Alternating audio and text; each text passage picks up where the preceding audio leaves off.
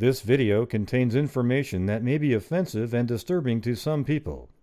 If you are a viewer and are triggered or shocked by images and need a warning prior to every clip or story being discussed, then please unsubscribe from my channel immediately. My channel covers the harsh reality of even the worst crimes imaginable and is for adults only.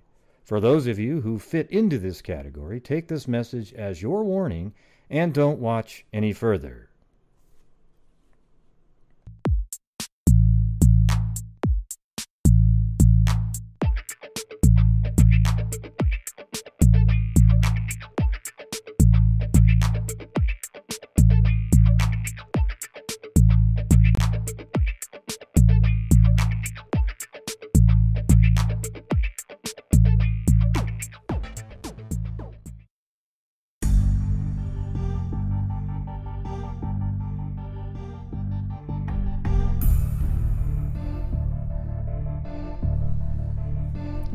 Yo. Yeah, I got it. The shirt that I have on is pretty crazy because I have it cut in the back so that my wound doesn't have the shirt on it, so it doesn't fit that great. Alright, but anyways, you guys gotta hold on for a second. My mom just called.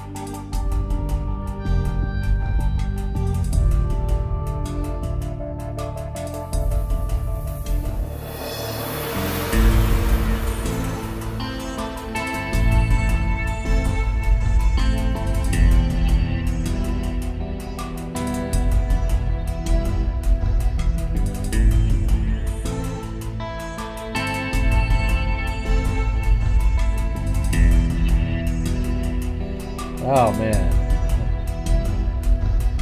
that's so classic. You know, that's my mom for you. You tell her, "Hey mom, I'm doing a show right now. I just started," and she goes, "Oh wow, okay, yeah." But you know, what happened was I was, you know, then it's this long story. But I said, "Hey mom, they're all waiting. I got to go back."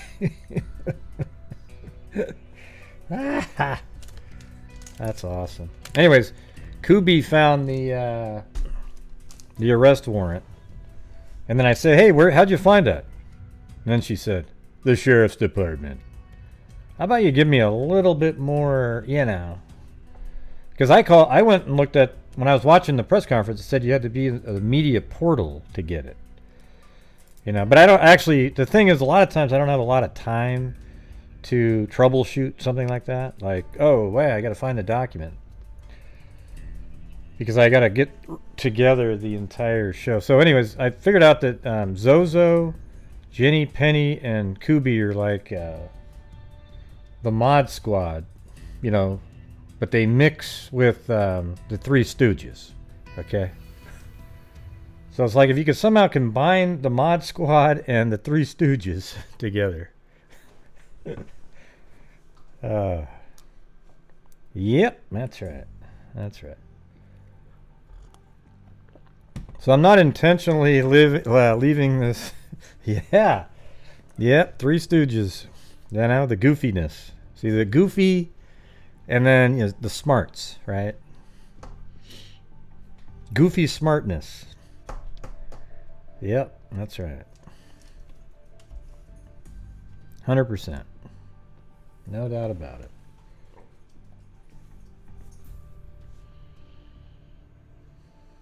Yep. Well, I thought of Charlie's Angels too, because then You know, but you know what? I don't know. It didn't really work. Well, actually, it worked, but Jenny Penny didn't like it when I mentioned that.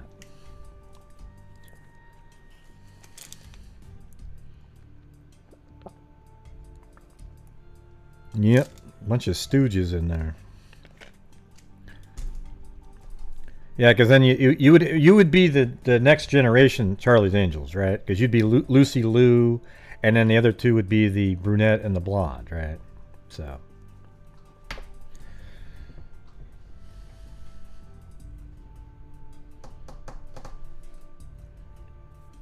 And yes, it's because you're Asian that you would be the Lucy Liu character. See, there you go. See, I already answered your question because I knew that wasn't coming. See, there you go. That's the truth, right? It's pretty obvious. Shit. Yeah.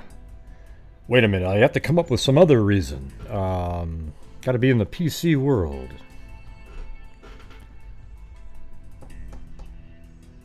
No. It's just because you're the only Asian of the three, and there's only one Asian of the Charlie's Angels. So there you go. Right. See, unfortunately, that's what a lot of times that's what somebody assumes that you're saying, which is kind of weird.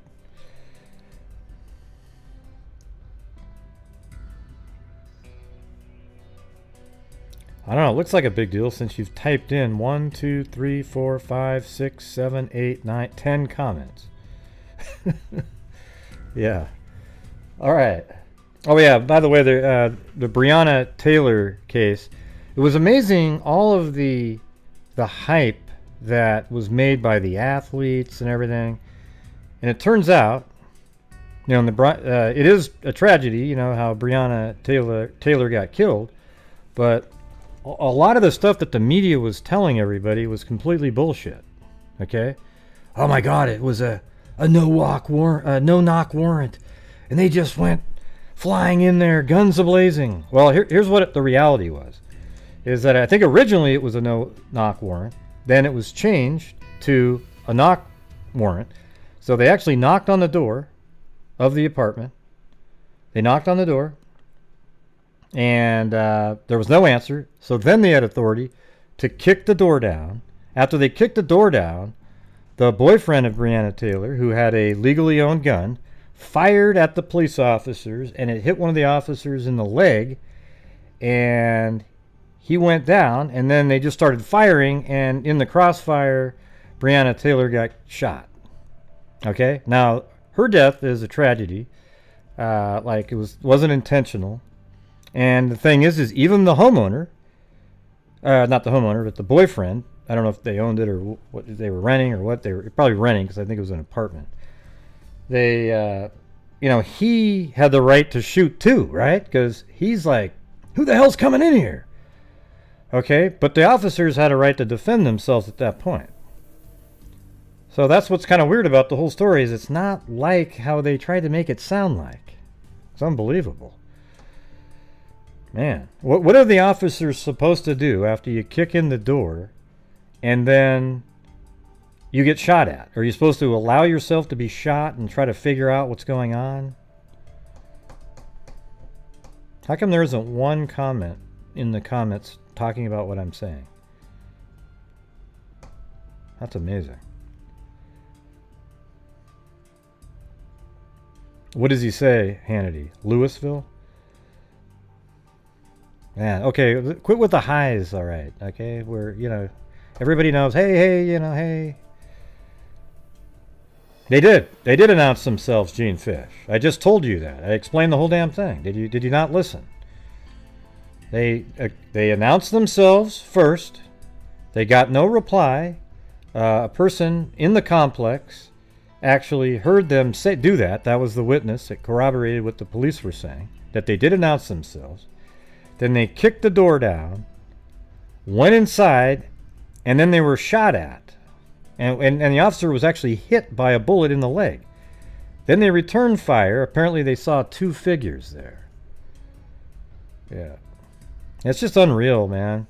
Just think of all the bullshit and the riot. 2 officers, by the way, have been shot tonight in Louisville because of this riot here. It's unreal. People just don't get it. Oh, and then you got these people on CNN still telling you that it was a murder. There is no way in hell. It's so far away from a murder. Now, one officer was charged, was sort of like reckless. I forgot the actual charge, but he was just discharging his gun in there. But you could make an argument in court that he was trying to help the other 2 officers because they got shot at. I don't know, man. It's just, it's incredible, the shit that's going on right now. Absolute, yeah, it's an absolute accident. You know, and they say, well, what punishment is there? Well, here's what you did. You punished every single taxpayer in Louisville because you got $12 million of the funds that they put in there for taxes. You know, it's been paid for, okay? So that's the punishment. It was an accident. And it really, you know, yeah, wanton endangerment. I don't know. I think that guy's not even going to get charged either when it's all said and done. Because he's probably trained to help defend the other officers. Yeah, she wasn't, they keep saying on TV that she was asleep in bed. She was standing in the hallway next to him. There was 2 figures. Okay, so I'm just trying to speak the truth here. I don't really get what, once this information came out, you know what the problem is it's not believed at that point. It's a conspiracy at that. Oh yeah, it's all made up now. The officers invented everything. It's just a big cover up. And then the guy that was talking today, the district attorney, or the attorney general, excuse me, he was probably you know, covering up for everybody too, and it sucks. It just, the whole thing. All these riots and everything over, you know, some of these cases, you know, give me a break. Yeah, and it's terrible that she got killed. She seems like she was a good person, you know, emergency room nurse or something like that. But, you know, she was a good person. It's just one of those crazy situations. You know, had they answered the door maybe, or he didn't shoot first. When, coffee, hot beverage. You know, he's a legal gun owner. So when people come in to the house, doesn't he have to also? Do you shoot first every single time, or do you say, hey, who's this? I don't know. It's just a mess up, and you know, you might come down to who did the warrant? Was the warrant justified? But then at the same time, was it really their fault that things went bad? Seems really obvious. It's strange that people can't grasp it, though. Yeah. Anyways, that's it on that. And yes, Lee D, just a crappy cup of coffee. Okay.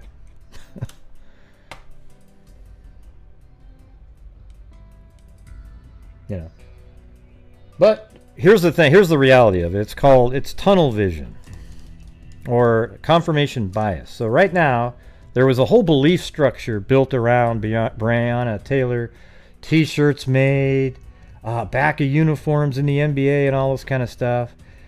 And instead of just going, wow, this was all sort of based on a truth that we didn't know. A false, you know, a lie, basically. That's what it was all built on. Okay, and so instead of just believing that, it's trying to confirm something that isn't true continually after that. I mean, listen, go watch CNN. People are still saying it was murder. It was really, man. It's about as far away from murder as you can get at this point. It isn't even close. The grand jury wasn't even close. Okay. All right. So anyways, that's the update on that. Hate to, you know, upset the people who really were hoping it was something more. Well, actually, I don't. I just like to tell the truth. Yeah, I don't really, you know, I don't want to know her backstory that much or anything like that.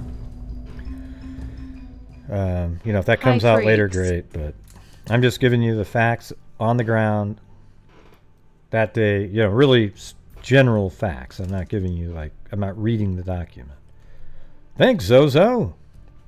Or should I say, one of the three, well, I don't want to say stooges, okay.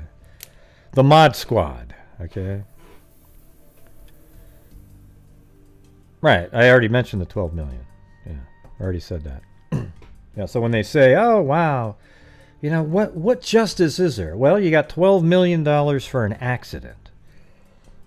Okay, and that doesn't bring back Breonna Taylor whatsoever, but, I mean, there was a civil action taking place, and that's what happens in accidents like that. Now, the Mod Squad was great. Pete, Link, and Julie, right? And it was just such a cool show. I think when you go back and watch it now, it seems a little cheesier, but at the time, man, that sucker, that was awesome.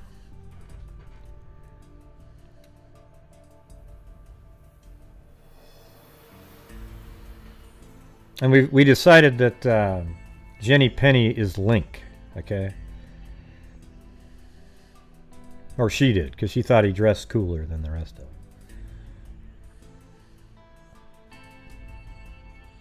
She must have quit watching after the the Charlie's Angels. All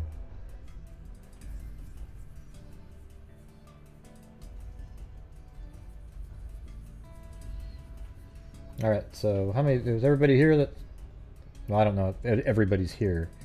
The show just kind of throughout the night gets different people watching.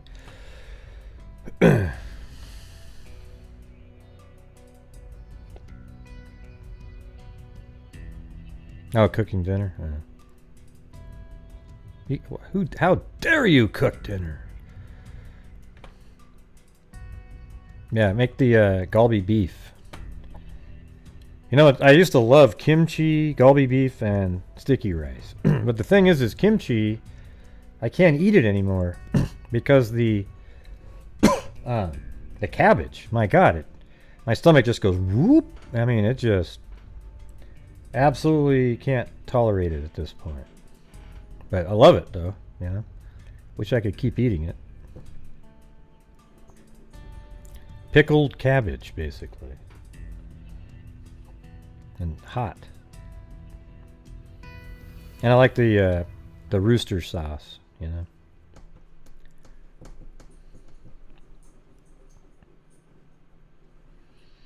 Yeah, well, they're going to bring the National Guard in there, so that's cool.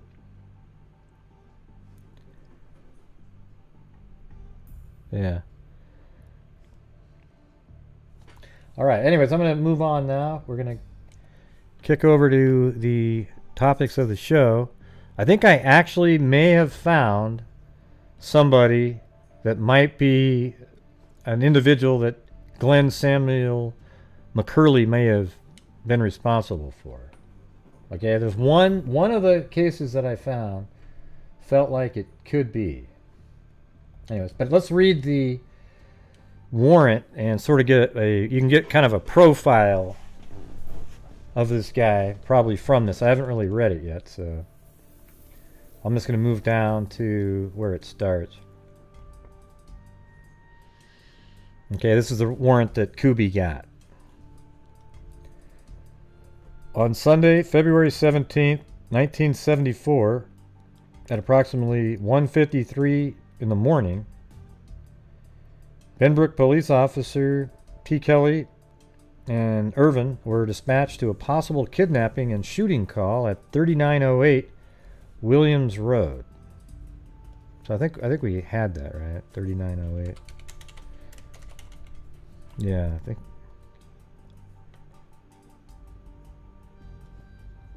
Oh, that's a house. Okay. Oh, that's right. He probably just went home and then.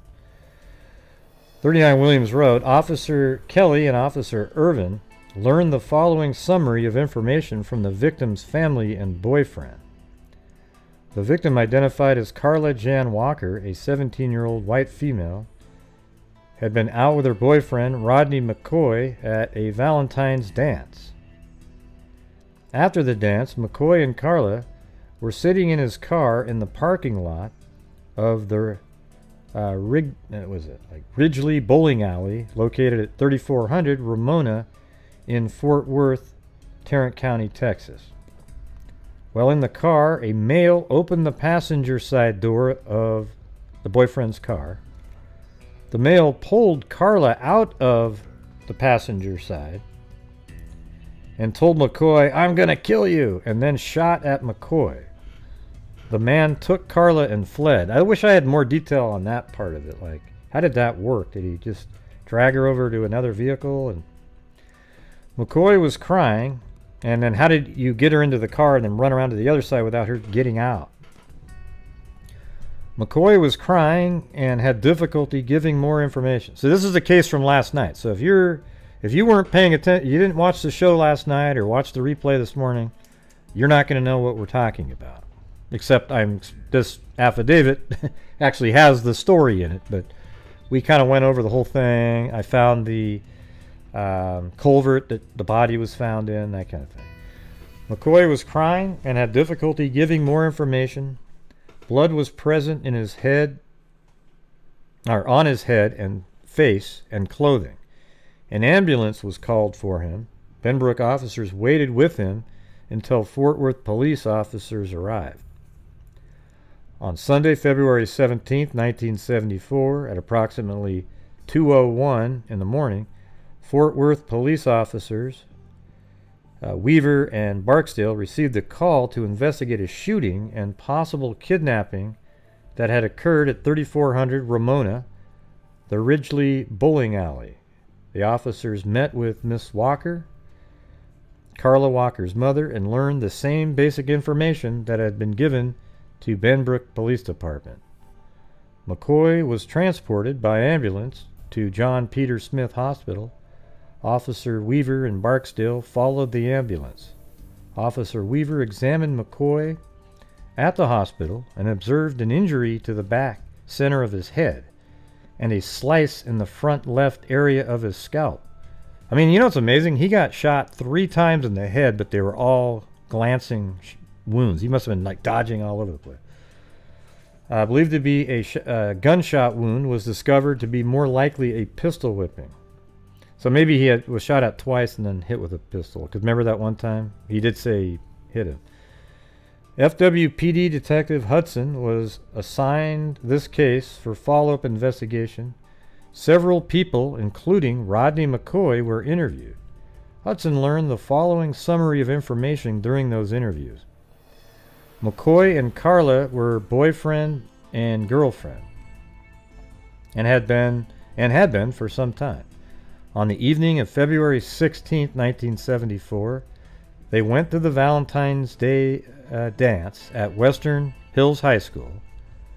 They left the dance with another couple. The 4 of them drove around cruising and were drinking alcohol. McCoy and Carla eventually dropped off the other couple back at the school. Once McCoy and Carla were alone again, they got some food and then went to the bowling alley so that Carla could use the restroom. They got back to the car and were talking when a male opened the passenger side door where Carla was leaning against. So she was just kind of leaning against that door. You know, hell, who knows? Maybe she even had her feet up on his lap while he was, they're just bullshitting. The male forced Carla out of the car while pointing a gun at McCoy and telling him that he was going to kill him. McCoy was struck by something and felt pain to his head. Carla told McCoy to run. So Carla told McCoy to run. Wow. Even though she's being kidnapped, she tells McCoy to run. Wow. His head was bleeding and he passed out. When he came to, he thought he saw a car and Carla was gone. McCoy drove to Carla's parents' house and told them what happened. Photographs were taken at various items were collected from McCoy's car at the bowling alley parking lot. Among the items collected was a .22 Ruger magazine that was found on the ground near Carla's purse. The magazine was believed to have been dropped by the suspect when he kidnapped Carla. Carla Walker was missing for 3 days. Then, on February 20th, 1974, Carla's body was discovered by Fort Worth Police Department officers in a cement culvert. Now, let's see if I got that right. I was hoping I got the right one, but let me try it now. 644. That doesn't seem like the same road. So, it's not, I had it within a mile, but that doesn't. I don't think mine's a cement culvert though. So, I was kind of excited about finding that, but maybe it's not it. Well, that's not even... Wow.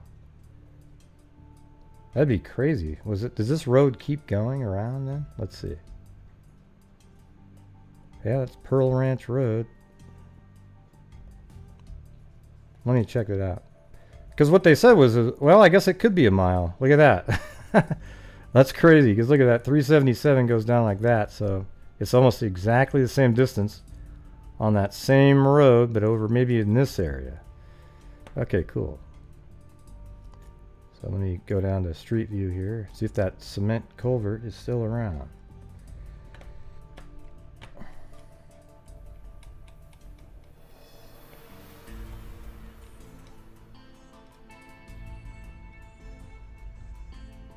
I think it's got to be right in here, right? Yeah, there it is. And there, that could even be that post that we were looking at just years later. But look at that's a cement culvert right there. All right, well, there you go. I did as best I could given what I had, but there you go. There's actually another, almost exactly the same, everything, same road, but all the way over here, 1 mile. It's wild. And it's got to be 6440. It's got to be this one right here.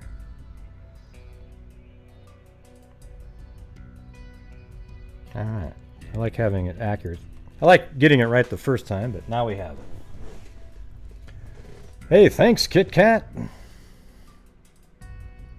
Let me just make sure there isn't another one right in here.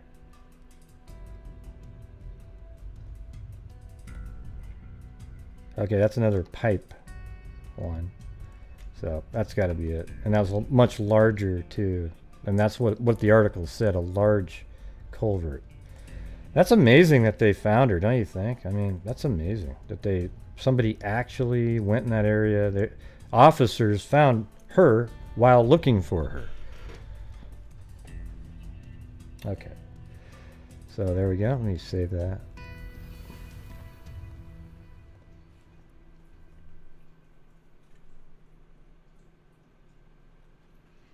Thanks, Lori Staggs. Yeah, it's not bad hanging out with you guys.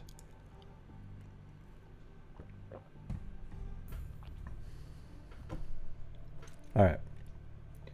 So, Carla Walker was missing for 3 days. On February 20th, 1974, Carla's body was discovered by Fort Worth Police Department officers in a cement culvert located near 6440 Pearl Ranch Road. Carla had various visible scratches and bruises on her face, neck, and body. So, yeah, I wonder if, let's see, Carla's dress was torn apart and her bra was pushed up. Her panties, pantyhose, and shoes were completely off. Carla's body was positioned in such a manner to be suggestive of sexual assault. Man, you don't think he assaulted her inside the culvert, do you? Carla's autopsy was conducted by Tarrant County Medical Examiner Dr. Felix Guads, during which the following was determined. Carla's cause of death was asphyxiation due to strangulation. That's what I was thinking.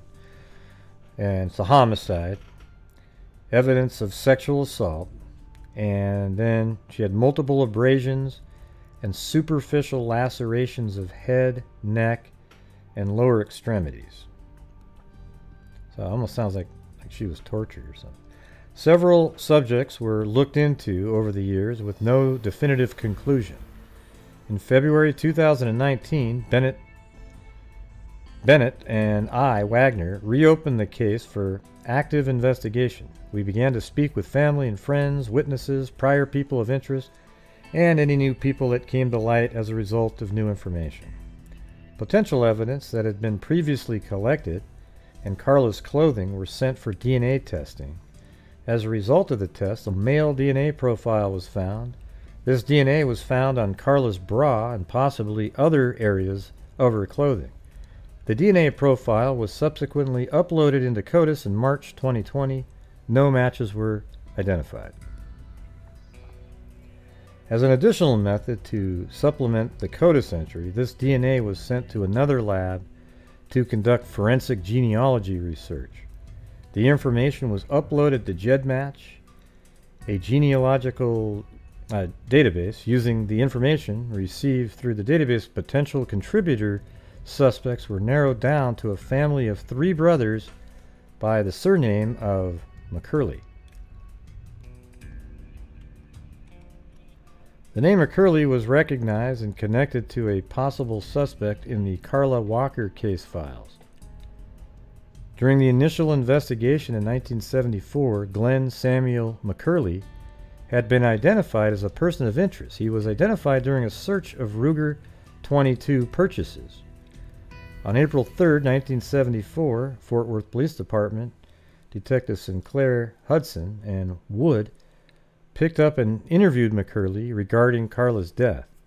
See, this is pretty crazy. His wife was gone, and she was out of town. I mean, see, all of these things, it should have made them look deeper, man. His wife was gone out of town to West Texas. McCurley advised that the 22 Ruger had been stolen approximately 6 months earlier. Really? Did you file a police report? Around the time of the offense, while he was fishing at the river, of course. He had not reported, okay, because he was an ex-con. Okay, so he's got an excuse for everything.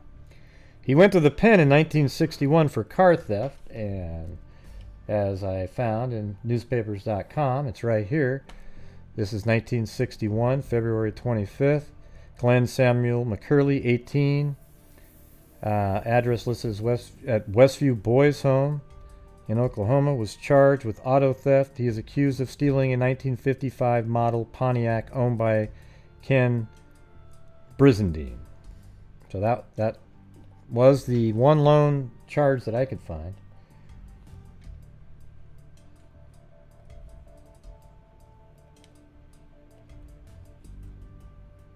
Okay. So he had not reported because he was an ex-con. He went to the pen in 1961 for car theft. He had been living at 7100. Okay, let me find that one. Willis. For 2 years. Okay, so let me see where that is compared to what I have, where he lives now, before he got arrested.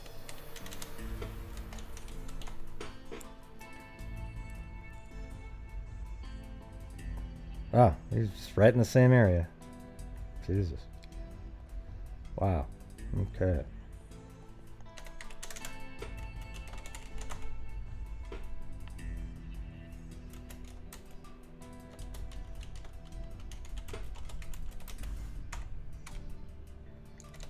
So this is where he lived in 74. And then he lived right there. So he didn't move far away at all.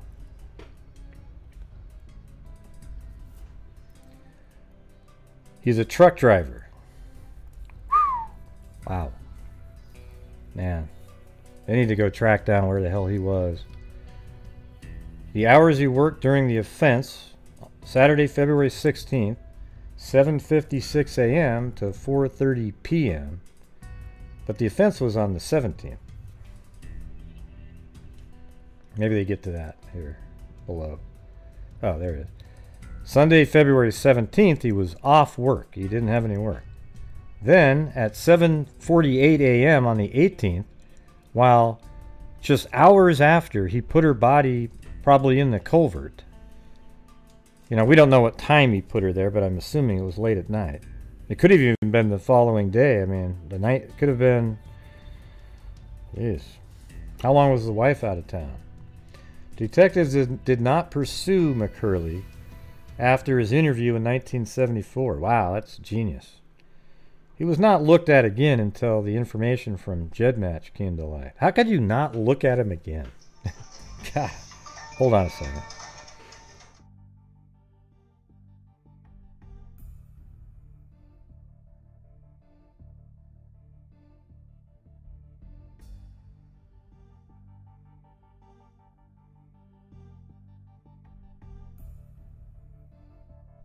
Alright. Doesn't it just bug you that they didn't really look at him continuously? He was just such an obvious person. Wife out of town, was off of work that day, and he has the same damn weapon, and then came up with an excuse on how he lost it right around that same time. What a miracle. Jeez, I would have been following that guy around. I would have leaned on a little harder back in 74. You could probably almost put a cigarette out on his face and it'd been okay.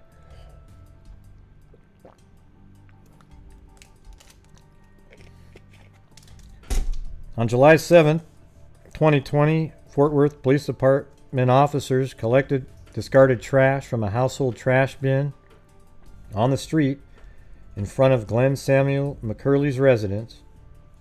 Items from the trash were sent out to be tested to attempt to identify a match to the male DNA profile found on Carla Walker's clothing. On September 4th, 2020, I received verbal confirmation that an item of the... I think you have to do the genealogy to get the warrant to then get his trash. I mean, to be able to test the DNA in the trash. Although, you know, the trash is discarded. I don't know. I mean, I don't know why they didn't just sort of test it sooner if you can just do that. So anyways, the DNA on the trash matched the DNA profile from Carla Walker's clothing. On September 10th, 2020, Bennett and I went to the residence of Glen Samuel McCurley. We were invited in and spoke with McCurley and his wife. During the interview, we were told the following information. The McCurleys have lived in the area since 1972 and lived at their current residence since 1978. Oh, weird. Okay, wow. So they just moved, like, in between that time. Like, I want to know when they... Okay, so 78's when they moved there, then, I guess. But they've lived there that whole time. That's awesome. And that's a little interesting, too, from the one case that I think maybe... They were looking at McCurley because he had recently purchased an additional magazine for his .22 Ruger. Wait, let's see. In 1974, Fort Worth police detectives went to McCurley's work, brought him to the police department and interviewed him, and then they were interested because he had purchased a .22 Ruger. He told detectives that his .22 Ruger had been stolen while he was fishing. I mean, you'd think somebody picking up the case files over the years would have went back and found that reference and been a little more interested. He stated that he did not kill anyone. He did not know Carla.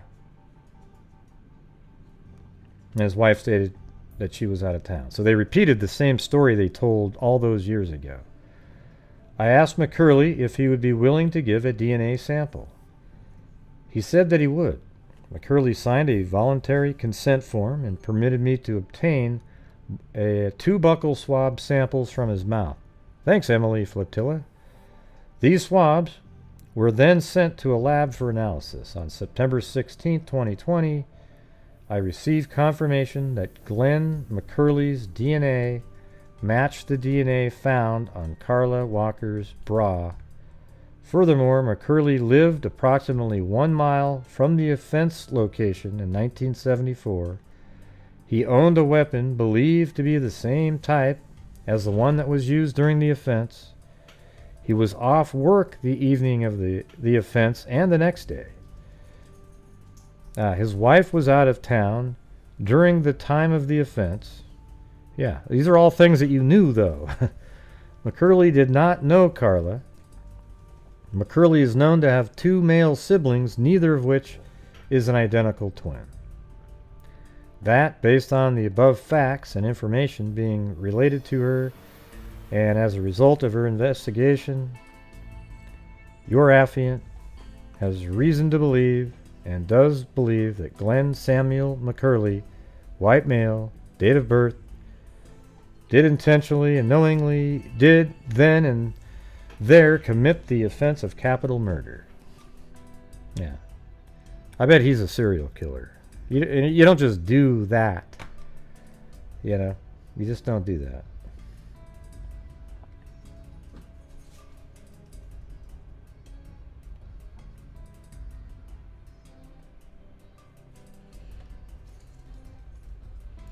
Yeah, well, they should have been all over that guy's from a long time ago.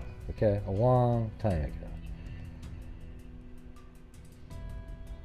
Yeah, so I think I'm gonna. There's one that I added in later, but I think I'm gonna skip that one maybe. Well, I'll just bring it up. But this is one from 1967, and it was a little bit out of the area, but right in that same general area. So that's why I included it here. So this is 1967, and it's the red-haired woman, Mrs. Mildred May of 3201 Wheeling, had been reported missing by her husband, John, at 8 a.m. Her auto was discovered locked on the east shoulder of the West Freeway near the Clover Lane exit. About 3 hours before, her mangled body was spotted by two youths on the northeast slope of the levee near where Carver Avenue passes under the North Freeway. Yeah, so I actually have...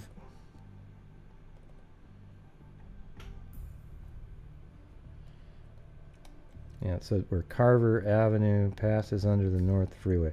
I think it might even be up in this area. But, you know, the way they described it, it was on Clover Lane. And so, anyways, her car was somewhere around in this area. And where she lived, right here. So, compared to, like, all the other... I mean, it's just right in the same town and everything. And but it sounds like he didn't live in that particular area until 72. And this is 1967. But I don't know if he lived, you know, somewhat nearby or, you know, anything like that. Her auto was discovered locked on the east shoulder of the West Freeway near the Clover Lane exit. About 3 hours before her mangled body was spotted. A mysterious caller telephoned May twice during the morning. I think that might be in the morning while he was waiting for developments. But May said all he could hear was heavy breathing before the caller hung up. So this is the husband. Dr. Felix Gouts, I think that's the same name from the other article, Deputy County Medical Examiner, said a slender mark around Mrs. May's throat indicated she had been strangled. So, you know, if we look at McCurley, hold on a second. Let me get his full name.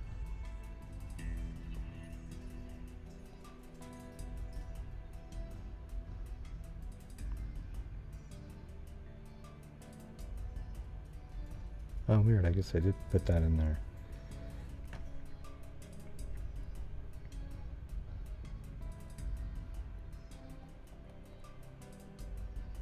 Yeah, McCurley, not Curdy. So McCurley, M-C-C-U-R-L-E-Y. Okay. So, remember him, you know, he brazenly kidnapped somebody out of a car. So anything easier than that he could easily do. Like, he literally took her out of a car with the boyfriend sitting there and then took her and apparently like had her for a while, then killed her, and he strangled her. She died of asphyxiation. So there you go. I mean, so here's another strangulation in the area just 5 years prior. Let's see, the findings of the autopsy performed Saturday at All Saints Hospital are consistent with criminal assault. The woman's mangled body covered with bruises and scratches was found by two youths riding a motorbike through the area. Lee Toll, 19, son of Mr. and Mrs. Leon Toll of 321. It's weird how they always gave out everybody's addresses back then. And David Rourke, Dewey, were headed north on top of the levee and were about to ride down the slope toward the river when they spotted Mrs. May's body. Toll, who said the pair must have driven past the woman on the gravel road between the levee and the river without seeing her. Let me go look at that. See, I had the body based on how they described it, an address. Let me see. That's actually different, but this one right here. So the river's over here. So I don't know. Let me look down.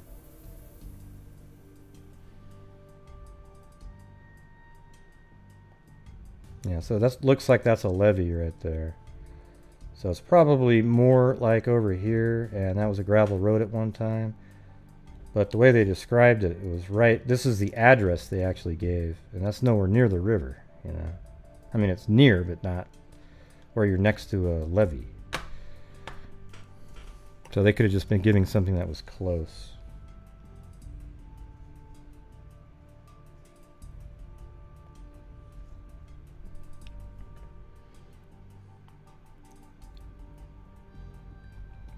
Let's see.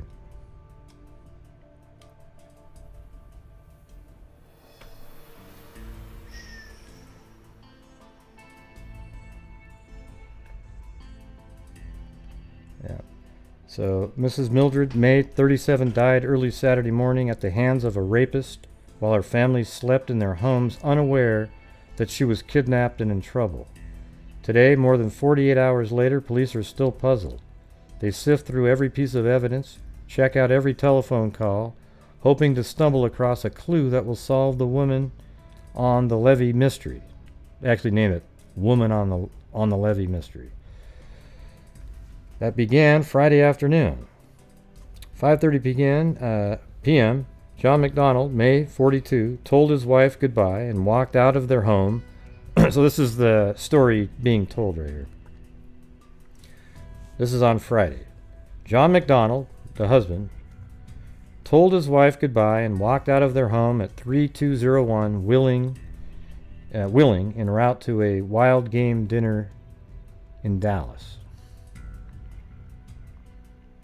So this is the home. Just to get a look of it. And I'm sure that's the same home. That doesn't look like that's changed a bit.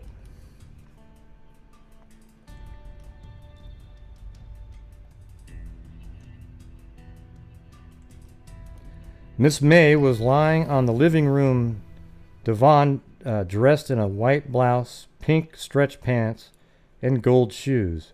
She had told her husband when he arrived home from work at 3:30 p.m. she didn't feel well. "I have a headache," she said.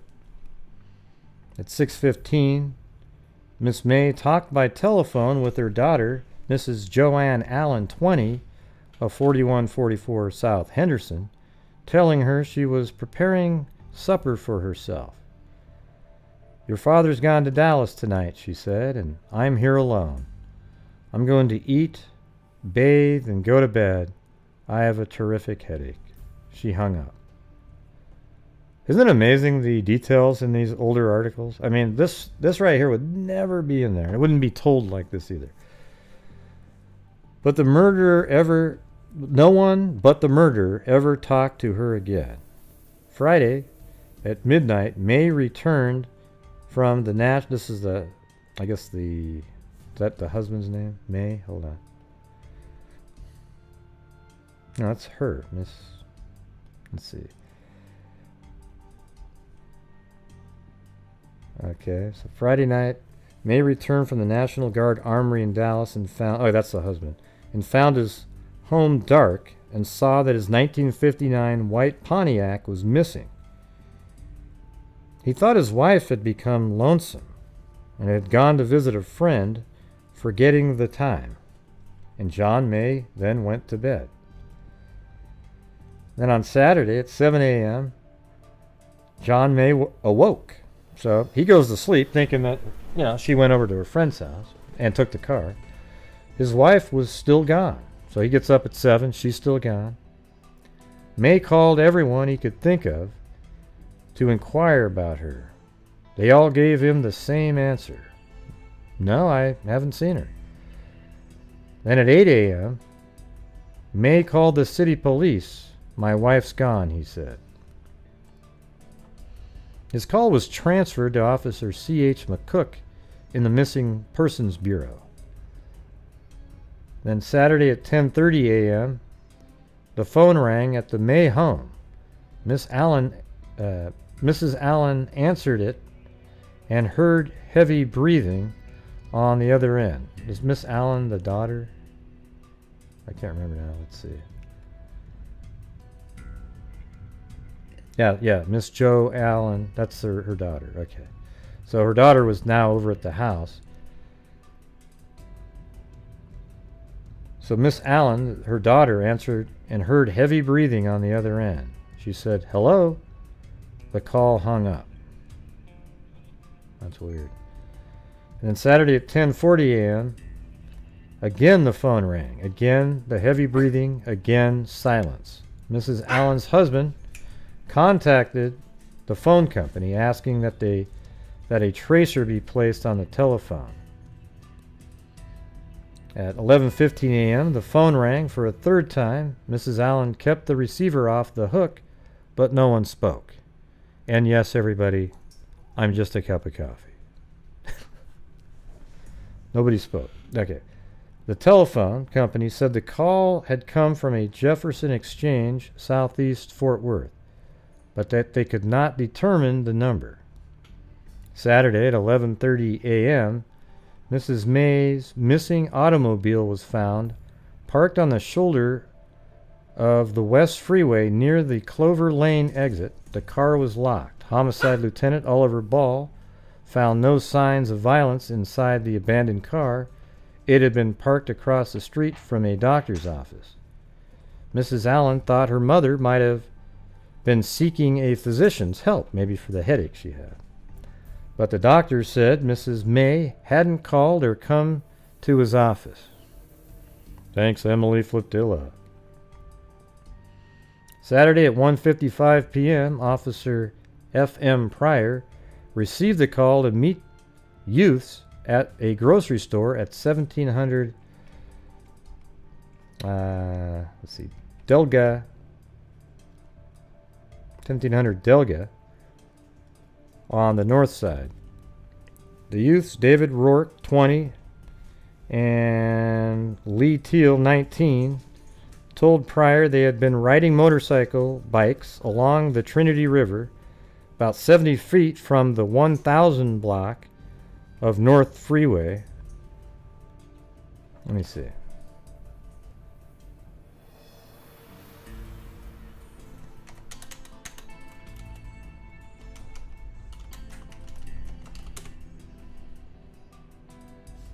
Yeah, see, that's where it puts that, right?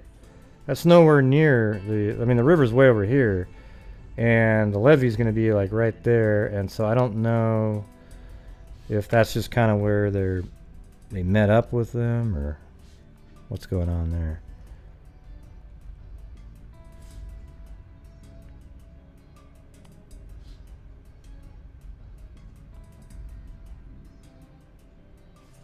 Okay, about 70 feet from the 1000 block of the North Freeway, they had seen a figure lying on the side of the levee 5 feet from the top.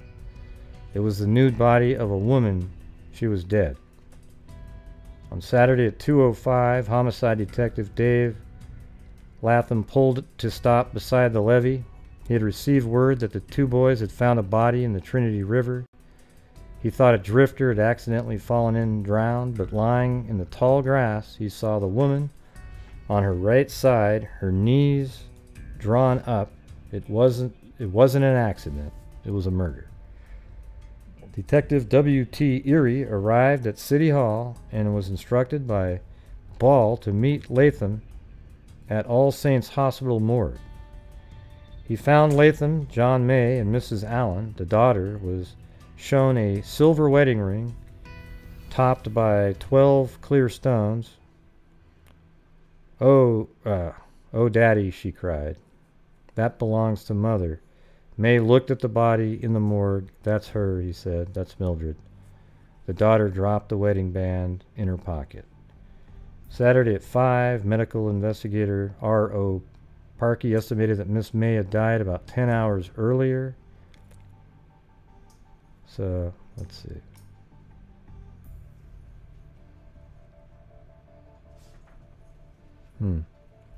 So just late, early, you know, 10 hours earlier. So that would be kind of like early in the morning, I guess.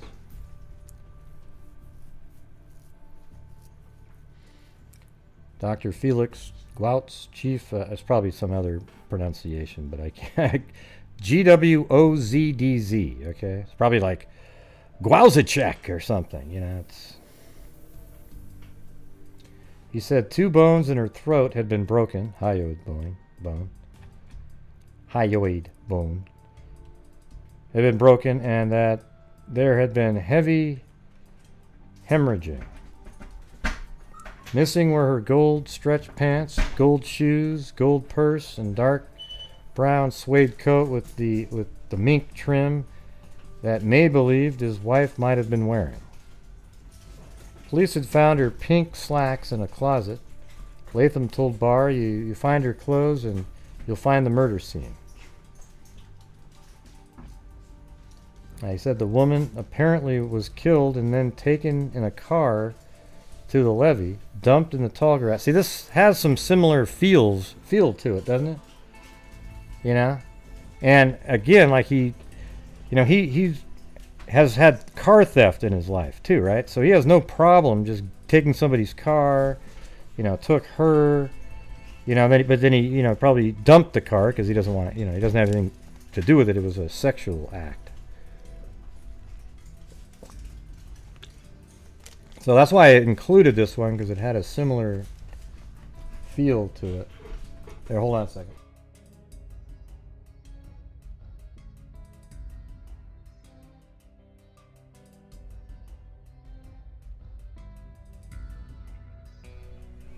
All right. So, found her pink slack. Police had found her pink slacks in a closet. Latham told Ball, you find her clothes and you'll find the murder scene. He said the woman apparently was killed and then taken in her car. So they're thinking she was killed at her actually at her house, right? And then put in the car and driven somewhere. All the skin had been torn off her back and hips. Wait, what is this saying? Oh. Then taken in the car to the levee and dumped in tall grass. All the skin had been torn off her back and hips, Latham said. It looked as though someone had dragged her across the ground by her feet. Wow. So when they say all, I doubt it was all. It was just like really scraped out. Police today were investigating 2 greasy fingerprints found above Mrs. May's closet door. Lieutenant Ball, who said there were no suspects, said no one knows why Mrs. May left her. Excuse me. Oh, that was 6. Oh, well, I think there's a little bit more. Yeah, I think there was more up here. Left her house. Shoot. I'd like to see that, but I couldn't tell. Yeah, maybe I can find that really fast. I know the date, so.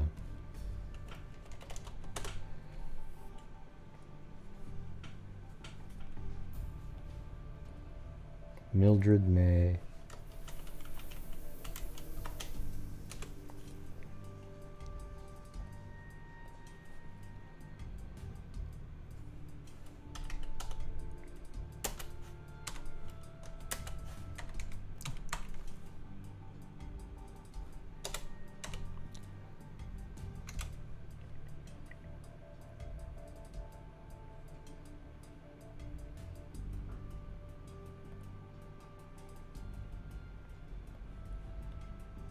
Okay. Lieutenant Ball, who said there were no suspects, said no one knows why Mrs. May left her home that night. Well, she probably didn't. He thought her car might have stalled and that she was kidnapped as she walked for help.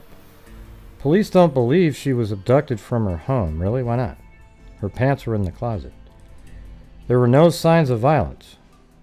Well, yeah. But so what? Well, that was it. Okay.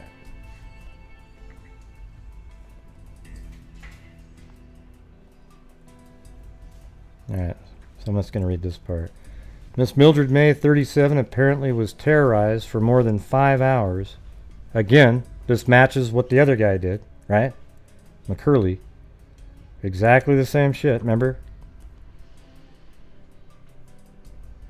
Terrorized for more than 5 hours before she was raped and strangled Saturday morning, police theorized today. Homicide Lieutenant Oliver Ball said police have narrowed the time element in the baffling murder case. He said Mrs. May left an establishment at the Ridgely West traffic circle. Oh, so I guess she was out and about at 10:30 p.m. Friday and apparently was driving home. So why were her pants in the closet though? He said it may have taken about 10 minutes for her to reach the Clover Lane exit on the West Freeway where her car apparently stalled, Ball said.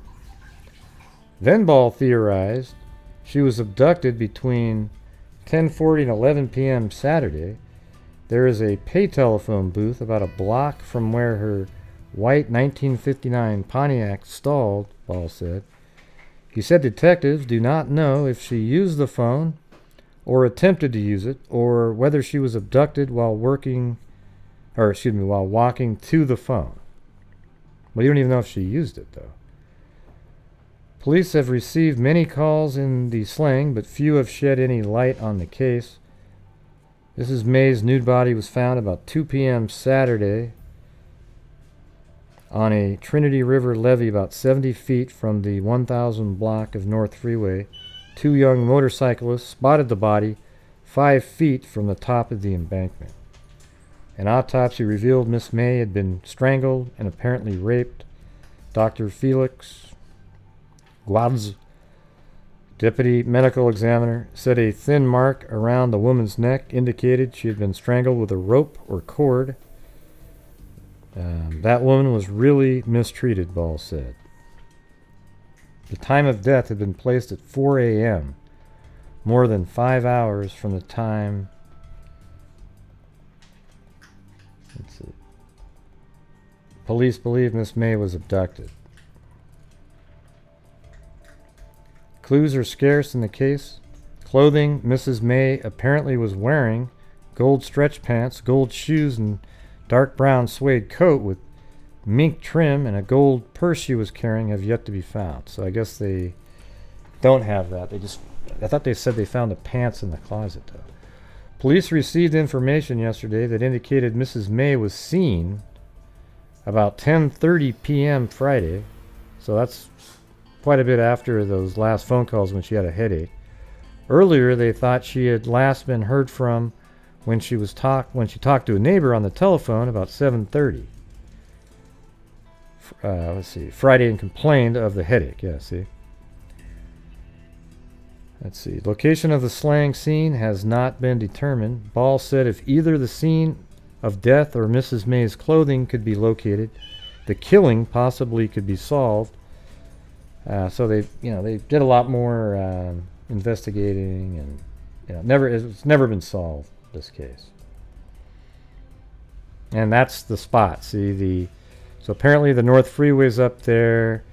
Here's the bank. Actually, if I was just going to use this now instead of, I would actually say it would be like right over here. I think what we're looking at is her body probably. It doesn't look like there's street view here, though. Yeah, right on this side, though. So let me see if this has street view, this little side road here. No. Okay, well, I'm going to take a look at it from right off this then. I'm sure there's one right here.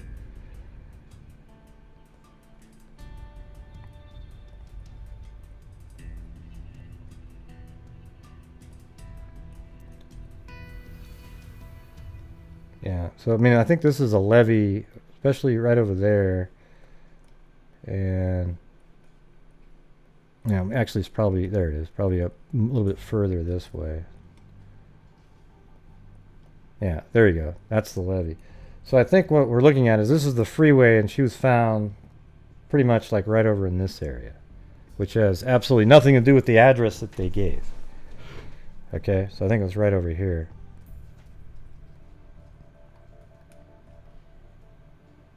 So I'm actually going to move that and just put it like over here somewhere.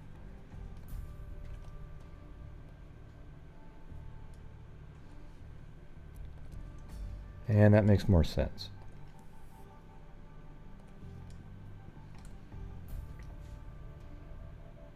I wonder what those big signs are, though, that they're looking at.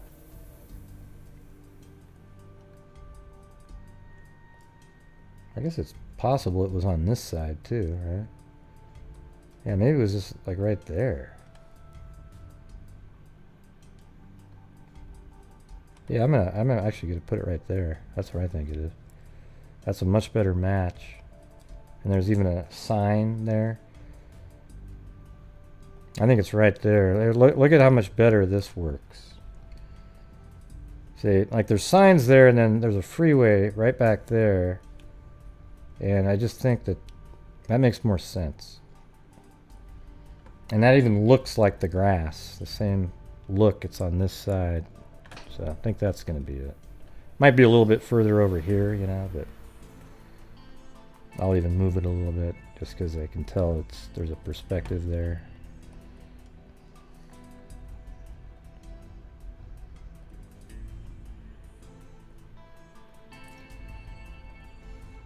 Okay, and let's see, what do we got? So they, in 1968, still hadn't been found. But see, what's interesting too is the time of year. Okay, so if you remember McCurley, or McCurley, whatever the hell his name is, it was around Valentine's Day, right? Well, this is right, you know, February 4th.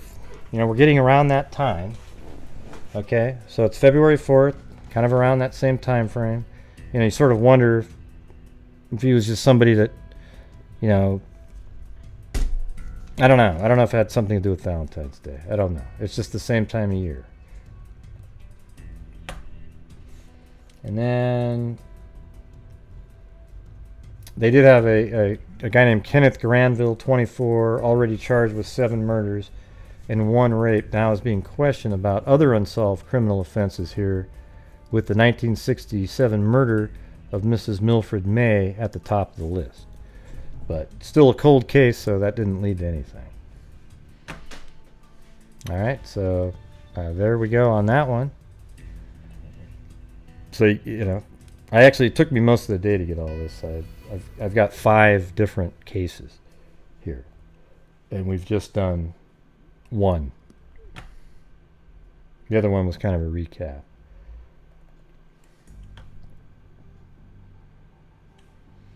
All right, so I'm going to move. This is the one that I think really has me interested here. Okay, this is June Murlene Ward, and she's 25 years old. And here we go. The nude, battered body of Cleburne woman was discovered lying near the, it's really hard to read this text, near the curb in the 1000 block of West Fuller early today. So let's see, this is the Walker case. Excuse me. Ward, excuse me. This is the Ward one. I gotta get that open. Alright, so her body was found right here. Yeah, so again, like here's all these, the pins, and you know, she's found right there. Just on the side of this road in this general area. They didn't give us specific.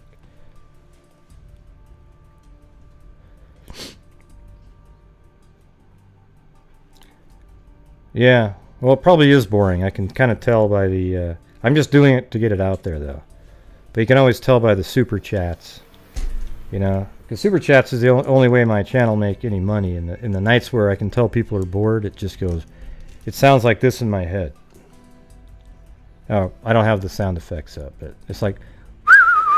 Womp womp. That one. Okay? But I'm going to go over this because I feel like it. This is what I want to do. Okay? Alright. Yeah, well, that's what that one guy just said. Maybe he's right, you know. That's what that's the feeling that I've got. Okay, the woman was identified as Mrs. June Marlene Ward, 25, of 719 Borden Drive. Well, you want to see something crazy here? Look at this. Okay, this is where Glen Samuel McCurley lives right now.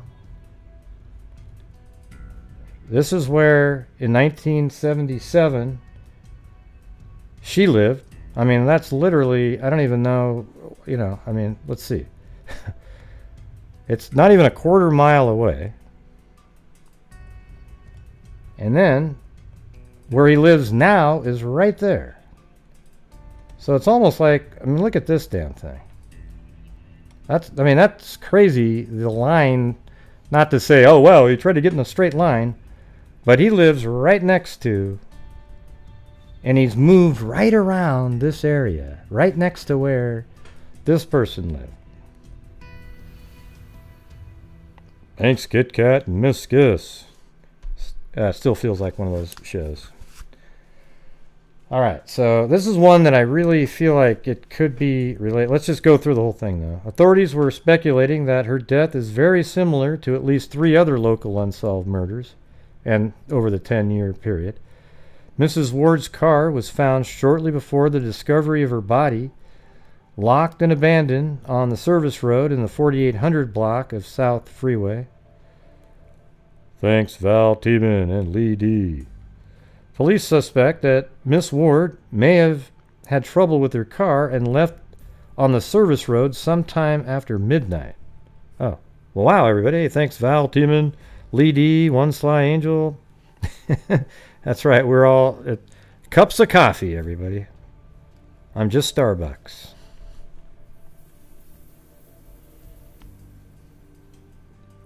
Medical investigator R.O. Parkley, so now we got a different medical examiner, said Mrs. Ward apparently had been killed elsewhere and her body dumped. Oh, well, here we go again, right? Killed elsewhere, body dumped. Although that's not absolutely uncommon, it's just now we've got the same stuff going on in the same area. Parkey said the strap of a woman's brassiere was still around the woman's neck. He said she had been struck in the head several times with a sharp-edged metal object like a hatchet or an axe. I mean, that's something different right there. But he seems a little disorganized too, like he's just kind of...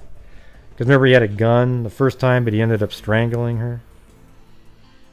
And he probably even tossed the gun in 74, so maybe he started using something else.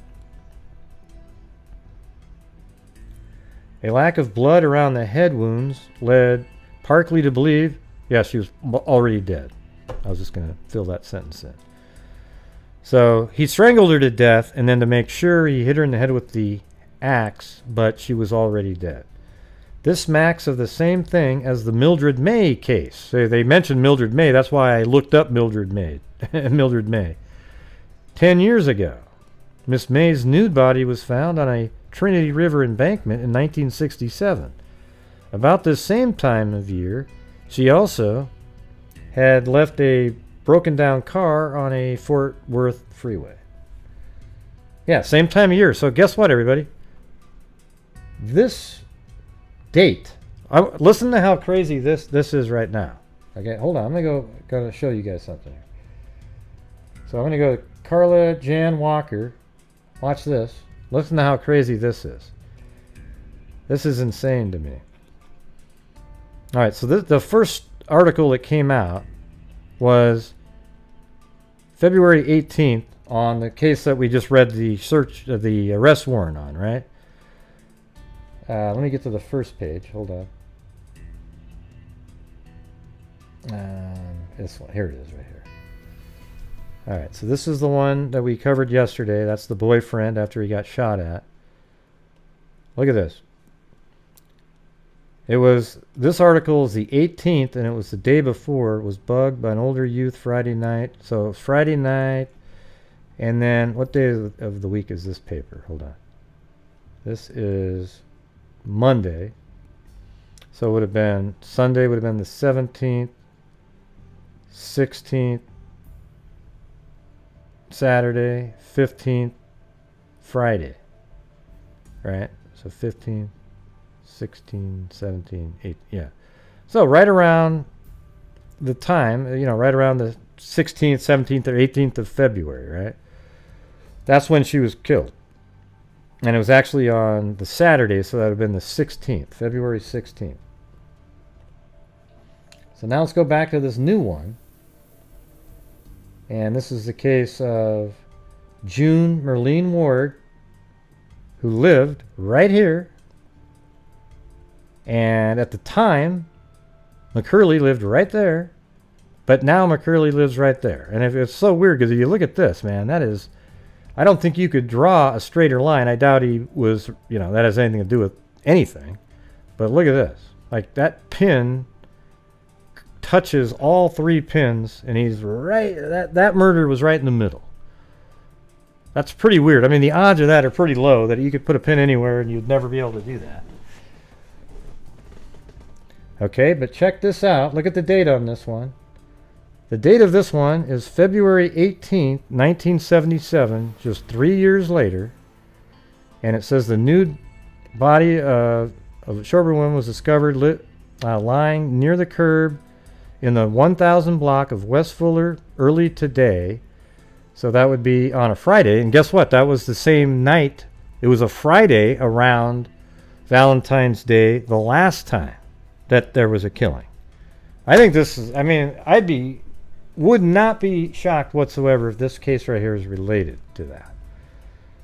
And I've looked all these up. I couldn't find any of them being resolved. So authorities were speculating that the death is very similar. You know, we already mentioned the one. A lack of blood around the head wounds led Parker to believe that Miss Ward was already dead when she was hit. This smacks of the same thing that happened to Miss Mildred May. So again, another February case. I know, that's what I was thinking. A Valentine's Day killer, you know. Hey, thanks Jen H. and Pamela Denise and Emily Flotilla and Dottie O. Caspian Horses Rock. Okay, investigation continued Saturday into the slaying of Mrs. June Murlene Ward, 25, of Cleburne, but no arrests were expected immediately. Detective David Weisenhunt said investigators were searching for solid leads in the murder of Mrs. Ward, whose strangled, beaten body was found early Friday in the 1000 block of Fuller. Miss Ward, a licensed vocational nurse, was reportedly on her way to meet a date in Fort Worth when she was slain late Thursday or early Friday.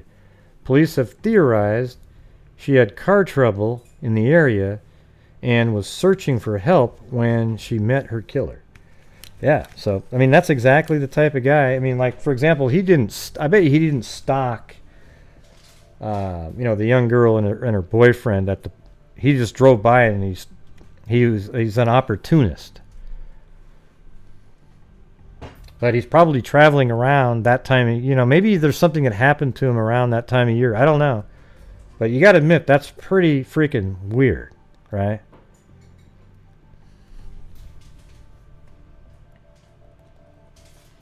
Axe hunted in woman's death. Fort Worth detectives today were seeking a hatchet seen on a Kmart parking lot near the spot where June Murlene Ward's abandoned car was found.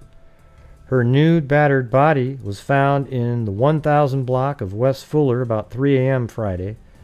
The woman apparently had been strangled with a brassiere strap and then struck several times in the head with a sharp, heavy metal object. Medical investigator R.O. Parkey said the head wounds were consistent with a hatchet or an axe. Detectives today issued a public appeal for information about the hatchet or whereabouts of Mrs. Ward late Thursday and early Friday. Detective Darrell Thompson said a man told police he noticed a hatchet lying near the Kmart store at the intersection of Felix and South Freeway early Friday morning. Police believe Mrs. Ward's car, a two-door 1973 Chevelle, that'd probably be worth a lot of money today, may have had battery trouble. The car was abandoned and locked in the 4800 block of the South Freeway Service Road near Felix. It was parked facing south between the Kmart service station and McDonald's. You know, that's gotta be, let me see where. Is there a McDonald's around here? Let's see.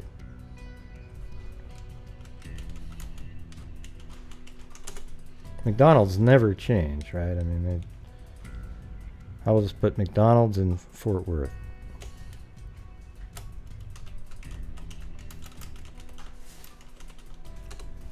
I mean, they never tear down McDonald's, right?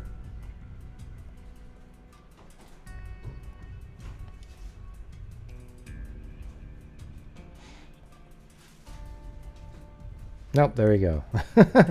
Well, that's where I guessed it was going to be. I just, based on what I read in one of the articles, and there's the McDonald's, and this is the, so it's probably right over here. Let's see, South Freeway Service Road near Felix. It was parked facing south between Kmart and McDonald's restaurant. And I bet you the Kmart's still there too. So I think it's on this thing right there. And then let's see, Kmart in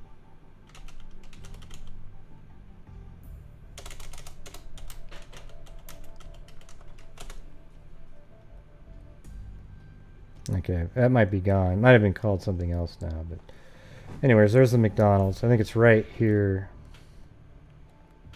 Okay, so little update on that. Pretty close.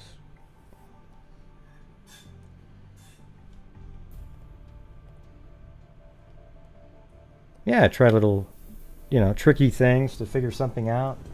Kind of learned all that stuff over the years. Sometimes I don't, you know, it's hard to do, like with the culvert earlier. Let's see. However, when detectives searched the parking lot, they could not find the hatchet. So they went there, they couldn't find the hatchet. They did find a pair of women's shoes, but now say the shoes apparently were not Mrs. Ward's. The hatchet was described as a type of carpenter uses for shingling roofs. It has a wide blade on one end and a hammer head on the other. We feel that the hatchet may be the murder weapon. That just seems so vague, you know. It's like, yeah, somebody saw a hatchet, and, you know.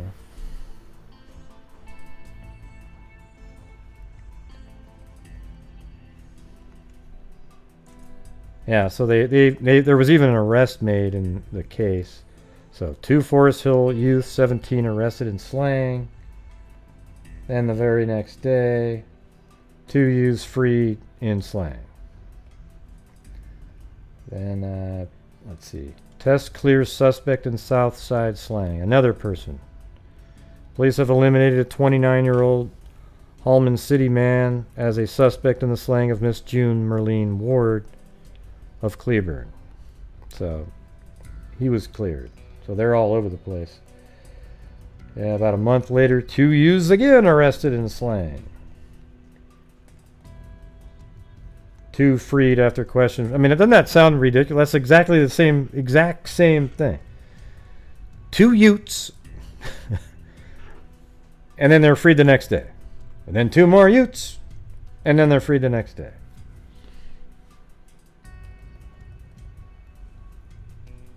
And then this is in August, 5 months later. They're still looking into it. Let's see if there's anything new here. Police began combing the area for clues, and her car was found locked and abandoned along the service road. Somebody probably came by and said, "Hey, I'll tell you what, I'll give you a ride to the, you know, blah, blah." And it's probably I wouldn't be shocked at all if it's this McCurley guy. I might even call them tomorrow and say, "Hey, you know, I'm sure you guys are aware, but what do you guys think of this case?" Now, we're still very active in investigating the case, he said. He added, however, that no major developments have come recently from the investigation.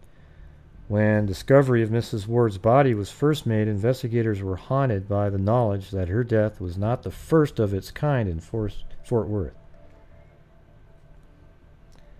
The mother of a small, of a small daughter disappeared February 7th. Oh, this is a different one.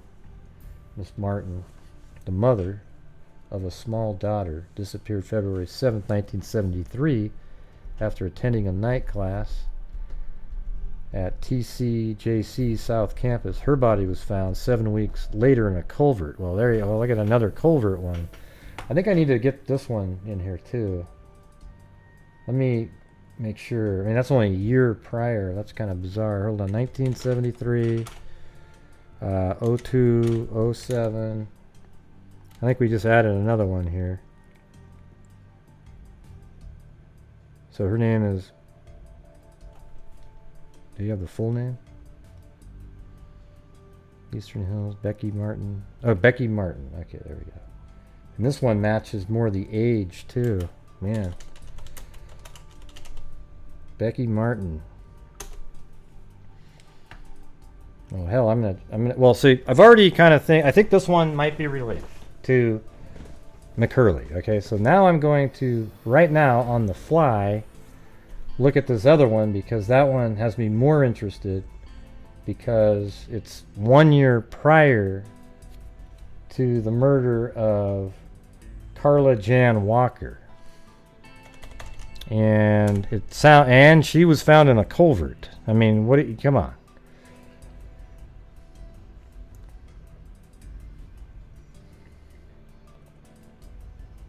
Becky Martin. Let's see. Becky Martin, 1973, Fort Worth.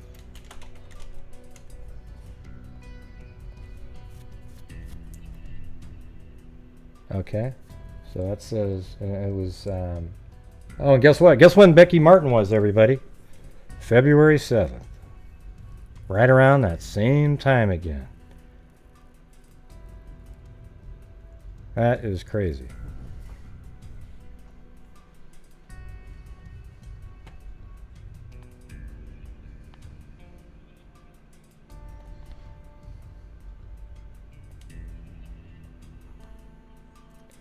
Police were continuing their search late Thursday for a 21-year-old woman whose abandoned car was found Wednesday at Tarrant County Junior College south of campus. Okay, so we're going to do this one on the fly here. This one, got to do it.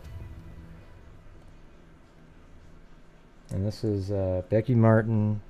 Let's see, 2020. Oh, no, not 2020. 1973, 02, 07. Becky Martin.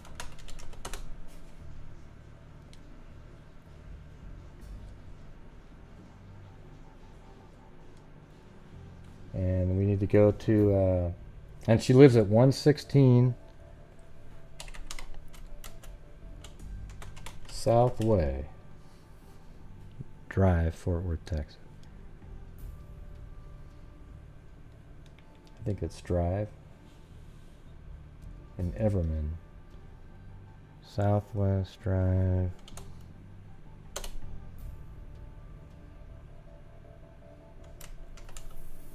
There it is. That's the one. Yep, that's it.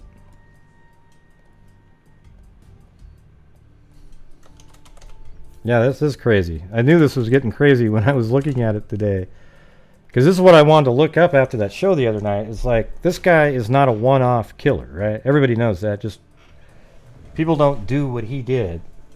He just found a little bit better ways to do it later where he wasn't witnessed by anybody.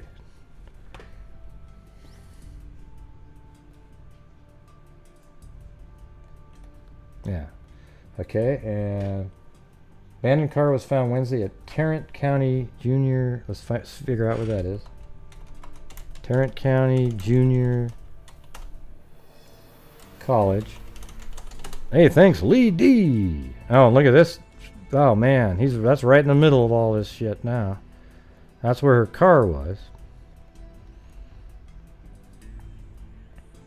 Well, that's the district office. Is there anything else? I'll just assume. I don't know if that's where it is, but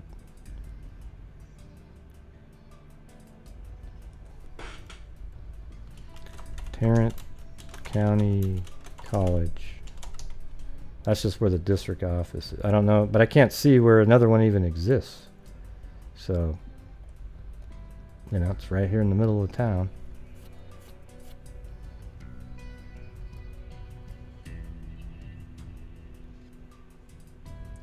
Okay, the woman, Miss Becky Martin of 116 South Way in Everman, was last seen by her husband, David Martin, about 6 p.m. Wednesday when she left home to attend an English, a class at the college, an English class at the college. I'm trying to clip this out. Let me get this clipped.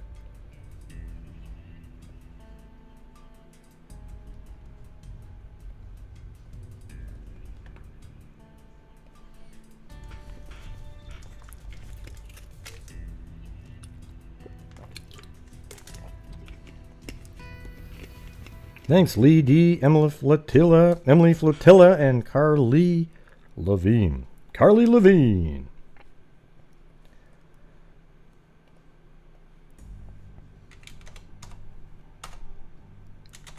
Oh, it's cool in the new podcast that we're doing for Scene of the Crime. There's a male voice, and I get to do all the male voices. I do 12 different times I'm doing the voice. Male voice by Gray Hughes.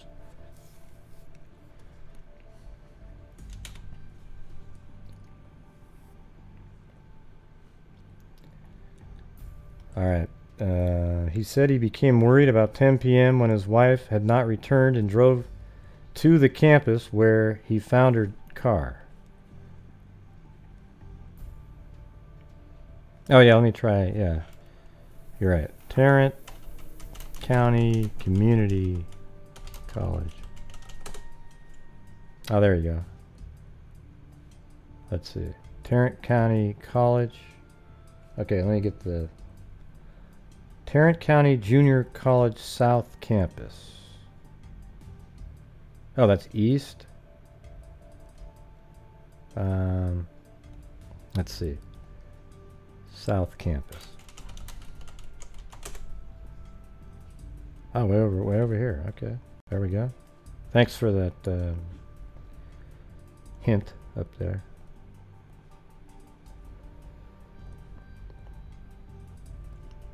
So it's still inside of a range for him. I can see it. Hey, thanks, Stormy Ann. Appreciate it. Hey, maybe it wasn't as boring after all. I'm never sure. Yeah, sometimes I'm like, oh God, man. Thanks, Fiber Sleuth. Okay, the woman teacher said she never arrived at class. Mrs. Martin is about 5'1" with brown eyes and dark reddish brown hair, worn a little over her shoulders. She was said to be wearing bell-bottom pants, red shirts, and blue corduroy jacket. So right now she's just missing in this article right here. That's it. So that would have been on the 9th. And then see if there's anything 11th.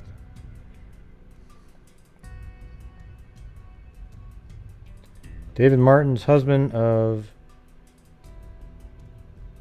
let's see, they left out the M. Mrs. Becky Martin, 21, who had been missing since 8 p.m. Wednesday when she left the south campus of Tarrant County Junior College, said late Saturday that he has definite proof that foul play was involved in her disappearance. Hey, thanks, Kevin Brown. Huh. Well, this is getting a little interesting here. This is a we're probably going to get to read this in a second. So let me add this to the folder. 1973-211. I mean, I just think it's weird that they're all in February and they're so similar. This one's so very similar. 1973-02-11. Okay, now let's go up here and read this one. Becky was wearing corduroy jacket, he said. Man, this person can't type, whoever typed this in. So let's see. When she left the south campus of Tarrant County Junior College, said late Saturday that he has definite proof that foul play was involved in her disappearance. Thanks, Boggle Queen. Becky was wearing a corduroy jacket, he said. I've been working with the Everman Police Department and a private investigator, and we found corduroy impressions in the dirt film of the driver's side of the door, by the door. Let's see. In the dirt film on the driver's side by the door, like there had been a struggle. Like she was on the ground next to where the car was. Yeah, weird. What we believe is that someone may have been waiting in the car for her to come back. I just think there was somebody waiting for her to come, somebody to come back out to a car, perhaps. I don't know if they're waiting in her car. Maybe there were two people involved. One of them might have crouched in the back seat and grabbed her, and as she got away from him, then the other person may have grabbed her when she got away. The impressions on the driver's side are what make me think this. I don't know. I don't know what they're saying. Let's see. Film of the driver's side of the door. So like on the side of the door there was corduroy impressions. Well, maybe she was about to get into the car and her pants were against the door. Who knows? Mrs. Martin, who lived at 116 South Way in Everman with her husband and daughter, Carrie too, was last seen leaving the TCJC Student Union building not long after she handed in an English test. She was wearing bell-bottom pants, a red shirt, and a blue corduroy jacket.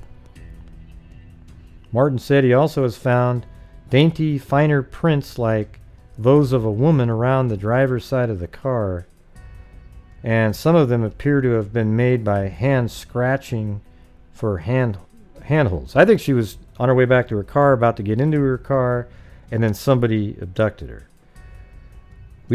Or she could have even been seated already and pulled out, much like McCurley did to the girlfriend in the original story, where she was in the passenger seat though and just opened the door and pulled her out.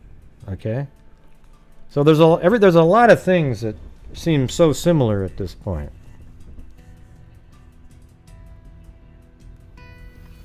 Martin said he also has found dainty, finer prints like those of a woman found the driver's side of the car, and some of them appear to have been made by hand scratching for handholds. We've come up with a lot of different leads, said Martin, now a security guard. We're urging people to get involved to call the police with anything they think might help. Oh shit, hold on, that wasn't a... Gotta get that back open again.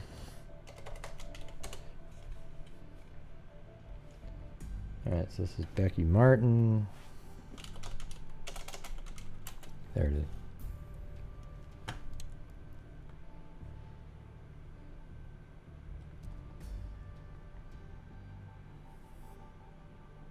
Right, let's see what's going on the 21st now. So they're still looking for her on the 21st. Wild. And let's see on the 28th. Officer seeking motive. The skeletal remains of a woman found Monday. So this is March 28th. So this is a month and a half. Wow. Okay. And that's going to be her, where she was found right there. Let me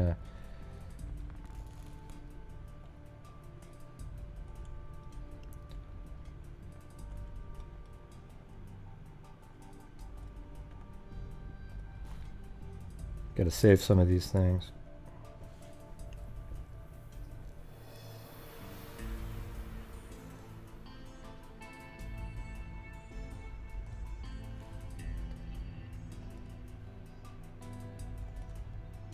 Oh, I put those all in the wrong damn thing. Shoot. Let's see. 1973, 03, 28 image.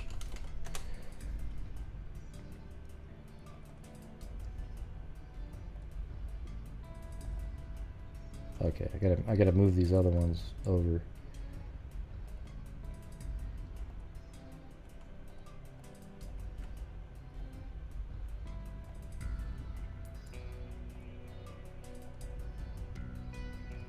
Okay, got everything in the right folder now. I had them in the wrong one. Alright, so that's that spot. So we're probably going to be able to get this mapped out here. The skeletal remains of a woman found Monday in a culvert under a secluded road near White Settlement were positively identified Tuesday as those of Miss Becky Martin. Now it says the skeletal remains were found Monday. This is Wednesday. So if we look at on the 27th now, so if we go to March 27th, 1973,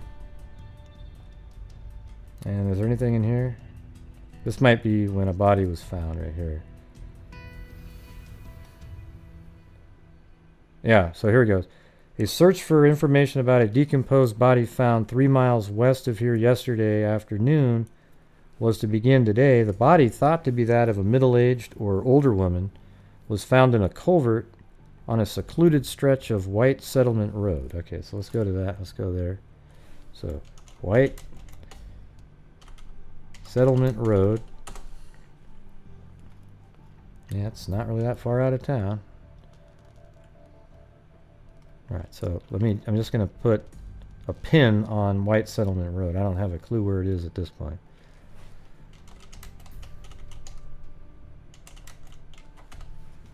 Alright, there we go.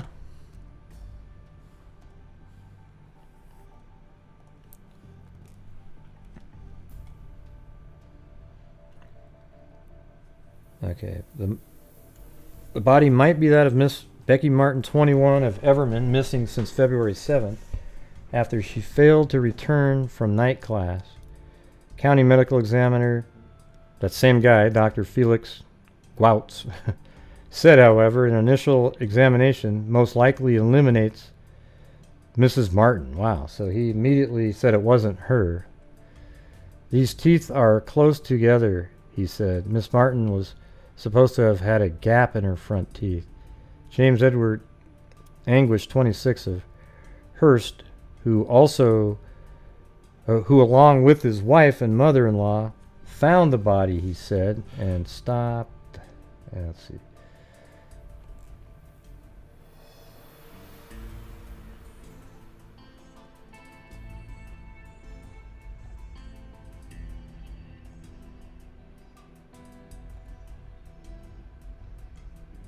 It's on page 2. That should be this next one here.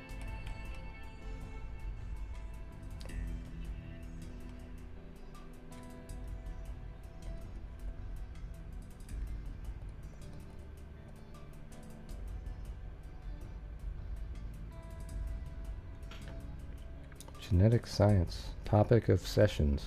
Hey, that was 1973. They were onto something.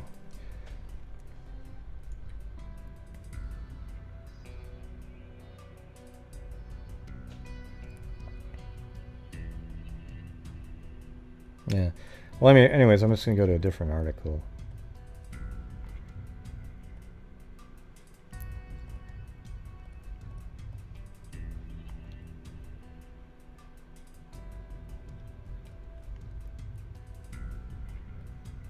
Okay, investigators at first thought the body might be that of Miss Becky Martin, 21. However, after the initial examination, the body later, the guy didn't think it was because of the teeth. But we think this is possibly a female. It's not a teenager on account of the condition of her teeth. These teeth are close together.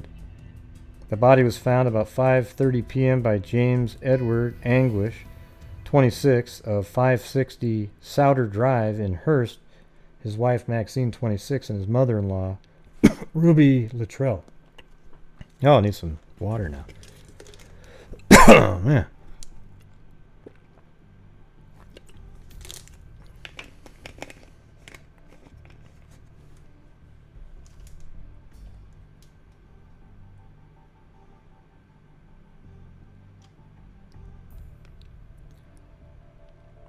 Yeah. Hey, Houston, you're on the wrong channel here, okay? Yeah. All right, thanks. Have a good one. We weren't talking about that case, but good luck.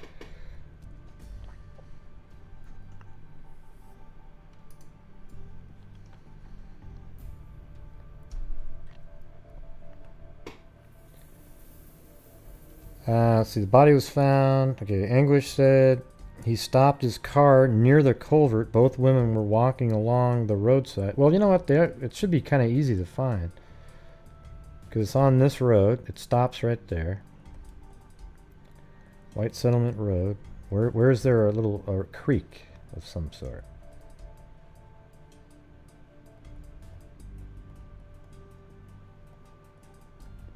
I mean, that picture seemed like it was... I don't even know where that is now. Where was that? Yeah, right here.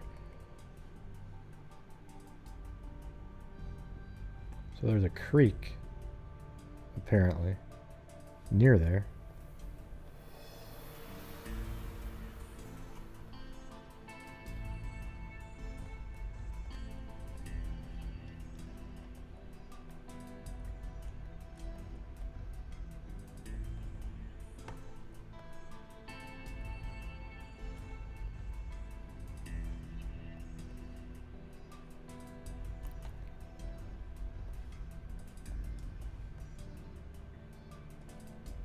That didn't look like where he would. It looked like they were almost on like a bridge. But I mean, this is so long ago, right? 73. Let's see what it looks like in 95. Yeah, I mean, look at 95, right? Oh, well, here you go. This is a better picture for finding a creek. So 95, and then maybe, I think that's where I just was, right?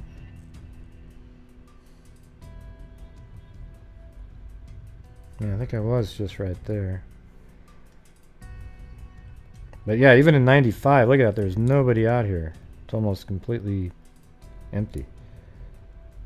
Alright, how about right there then? There's another spot.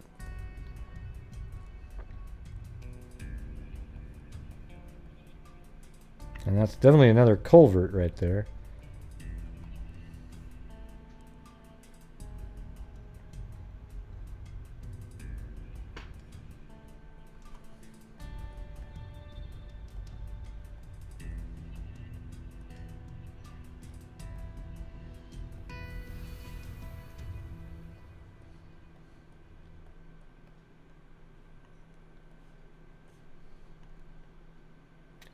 I mean, but don't you find it interesting, though, that, God, I wonder if that's it. Man, that really looks like that could be it, maybe. I don't know. It's hard to say. Like, if you were down below, would it look like that? I don't see this part here, though. See, I don't see that side. But maybe I'll put one here just in case, you know, just so I don't lose it. And that's not really that secluded. Okay, here's, looks like that's water right there running through. Here's a good place right here. I think that's a good one there. I'm just going to put a pin there, but I actually feel pretty good about that spot, just looking at it. And I'd almost bet money that that's it. I almost bet money. See, that's what this might look like if you were down to the side and filming it, right? And that's a bigger creek, and that's exactly what I would think right there. I would bet money that that's it. And it's kind of a culvert. It's just really large.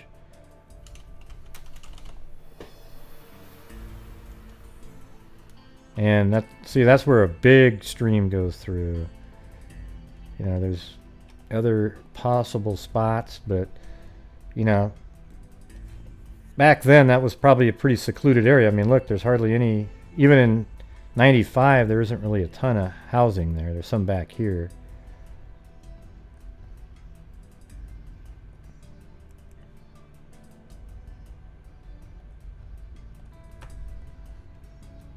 That's where I'm going to put that.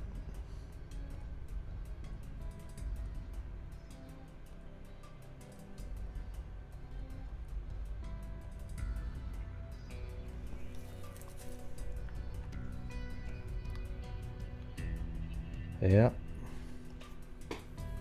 That looks very similar. Very similar. Yeah, okay, I'm going to go with that. So interestingly, her body's put into a culvert-like area, just like this one. A year later, another person that was abducted. And I don't know. I'm gonna.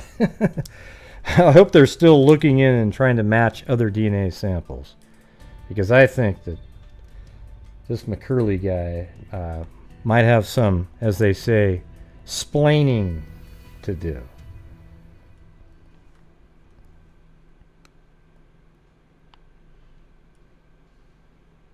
The body was found about 5:30. So they said it wasn't her because of the teeth, but then the next day it turns out it was her.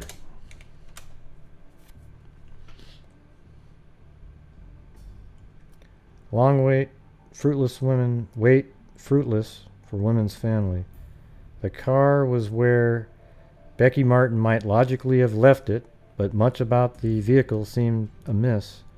The inside of the car, the seat and dashboard were splattered with muddy footprints. The outside of the car also was mud covered, its tires caked with mud. When Miss Martin had left home, wow, they didn't say anything about there was mud all over it. Before the car had been cleaned. Miss Martin's school books had been flung into the back seat of the car. Her class notes, cards were strewn in a puddle 100 feet from the car. Yeah. See, I think she was at her car. You know how you just toss your books in the back, and then you're about to put something else in there, and then boom! You get abducted right from your car. I don't think the car was... I mean, it's possible that they actually took her in her car and then put it back there. I don't know, though. That'd be kind of a strange thing to risk like that. Well, somebody's looking for her. Oh, then you drive back to the same spot. She had been reluctant to go to class. Okay, here's this article right here. Co-ed's body identified by dentist. Fort Worth and Tarrant County officers searched the area Monday, but found no clues. A half-dozen sheriff deputies returned to search again. We went back and searched the area Tuesday morning, and we didn't come up with a single thing. So this is started on page 1. Let's see what it gave for the location. The skeletal remains of a woman found Monday in a culvert under a secluded road near White Settlement were positively identified Tuesday. Well, maybe they need to revisit that medical examiner. He sounds like one of the ones that work in Georgia. Mrs. Martin's dentist, Dr. H.L. Stewart, identified bridge work, also x-rays, corresponded to x-rays he had made earlier of Miss Martin. Police had no leads and cause of death remained a mystery. Only a single shoe was found nearby. Officers speculated the shoe may have been washed into the culvert by recent rains. Miss Martin had been the object of police search since she failed to return home from a night English class on the south campus of Tarrant County Junior College. Her husband. Let me zoom in. So it's the same image, I guess they have in that article.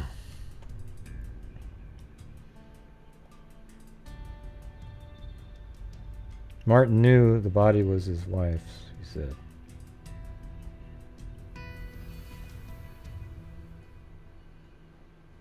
I kind of want to read you this whole thing. Let's see. David Martin knew the minute he saw the body on the TV news it was his wife, Becky. It was covered up except for the hair. The hair was shown, he said. She had long, wavy hair. It came all the way down to her waist. Beautiful hair. I've got a real good picture of her. He found the picture in his billfold. It was fixed like this the night she disappeared. All the curls, he said. In the picture, Mrs. Martin smiled. Southern bell ringlets around her face. Even when Martin was told it wasn't Becky, he knew it was. I knew when I saw it was her. He might even have had a premonition. The night before, Saturday night, he had nightmares all night long, said his mother, Mrs. Margie Martin. I was up all night with Carrie. She had them too all night. Carrie is Martin's 2-year-old daughter. Maybe somebody was trying to tell me something. Martin was home from work, sick Tuesday, when police called to tell him the body was that of his wife. Some of Mrs. Martin's girlfriend's former neighbors had come over to be with the family.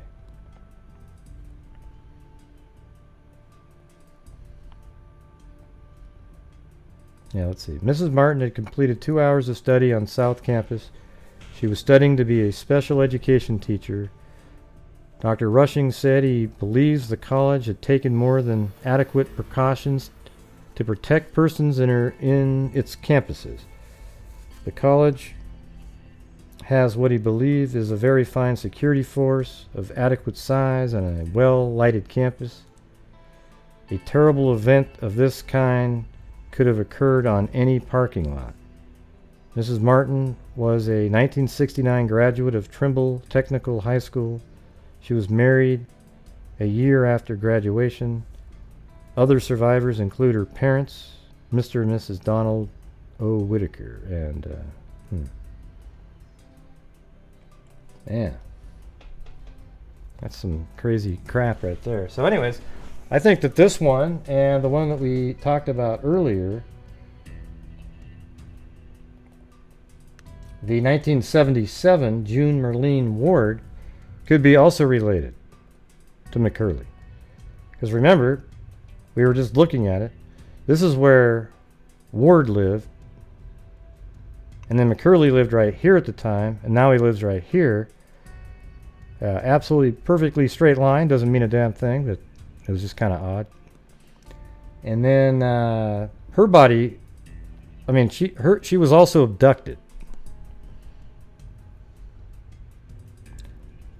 Yeah, it would be amazing if they're not related. And then that 1967 one, you know, that's could be related. It has a lot of similarities too, but the 73 and 77 one would be interesting to me if I was police, because you know that he lived here in 1972, and then he's lived here since let's see, since so he lived here since 72.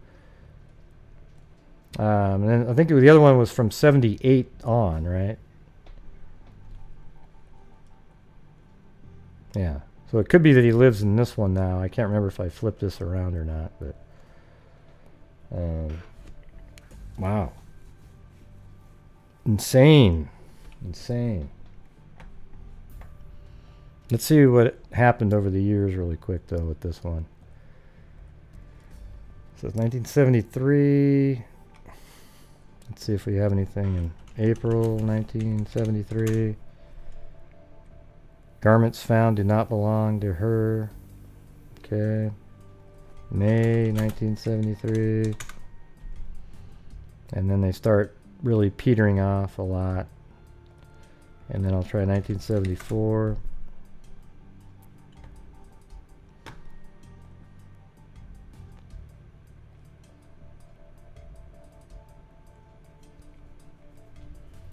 Police also plan to question Neeland about the death of Becky Martin.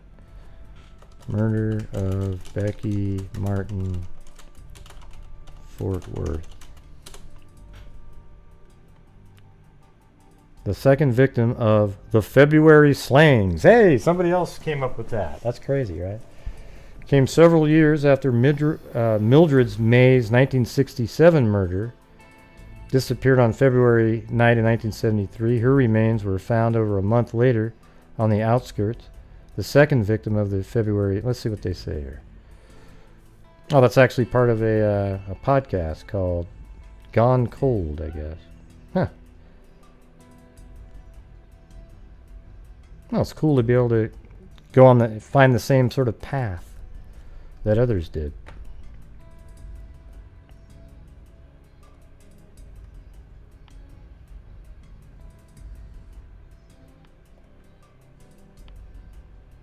Yeah, I was thinking more like Valentine's Day, but it is kind of like just February, I guess.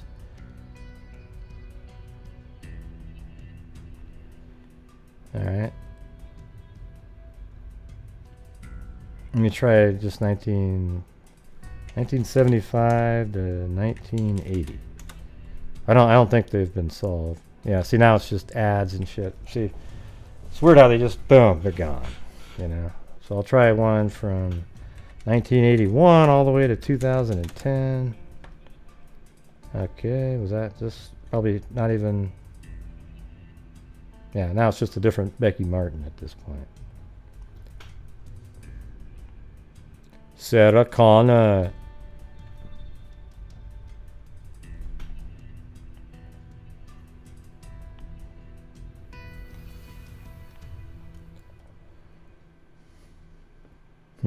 Okay. Well, those that one hasn't been solved either.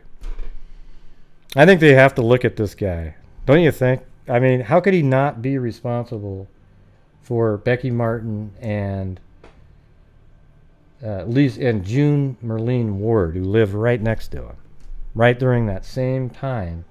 The one known killing that we know for sure was 1974. Then there's a 1973 killing before her, the same time of year, but in 73, just 1 year prior. And she's also found in a culvert, abducted while she was getting into her car. And then a year later, another girl's abducted while she's in the passenger seat of her boyfriend's car. And then her body is put into a dumpster. I mean, a culvert, excuse me. Is who still alive? Yeah, we covered it last night, Fiber Sleuth. Did you miss the show last night? Yeah, they just arrested him using DNA technology, and I read you guys the arrest warrant that Kubi got from the sheriff's department.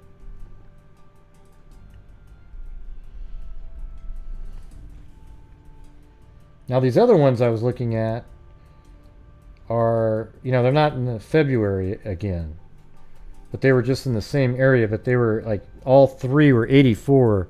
See, here's the thing, in 84, there was this massive, I think there definitely is either another serial killer, or it was just him again, and not caring about the months, okay? Because it gets really nutty.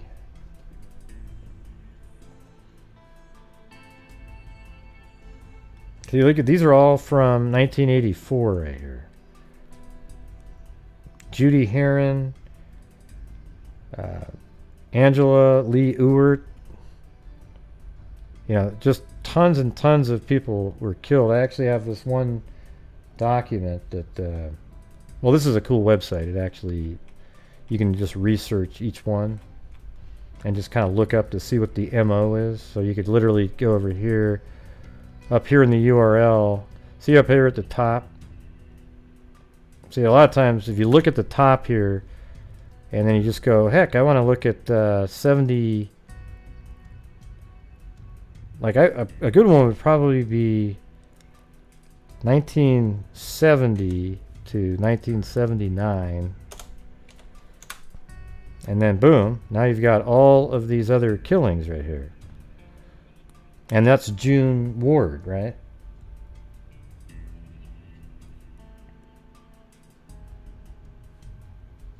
Didn't we just do that one? Yeah, June Murlene Ward. See, that's her.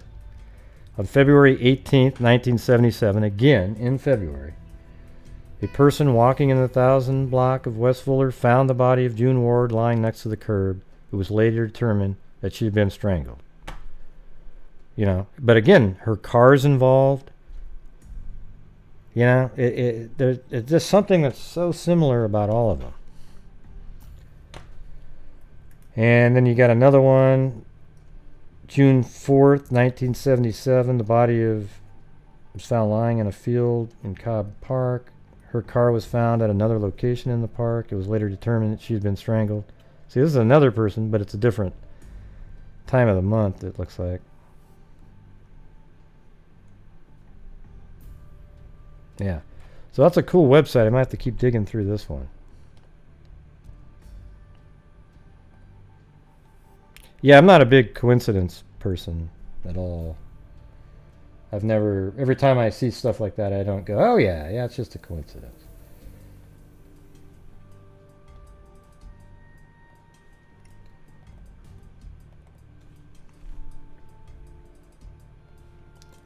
All right, so this one is Marilyn Hartman. We can just see if these sound similar or not. Fort Worth police are investigating 2 slayings, including the death Friday night of 19-year-old woman who was bound, gagged, and then strangled after apparently surprising a burglar in her home. That's probably a different one. Homicide Detective K.R. Watts said the woman, Marilyn Hartman of 7000 Sunday Place, was found by relatives on the floor of her bedroom. She apparently was killed earlier Friday evening, police said. So another Friday one. Let's see. So we got Hartman. Yeah, so she doesn't live far away from all the rest of them, right here in this house. And that's just them assuming that it was a burglar. The woman's car was missing. See, again, car gone.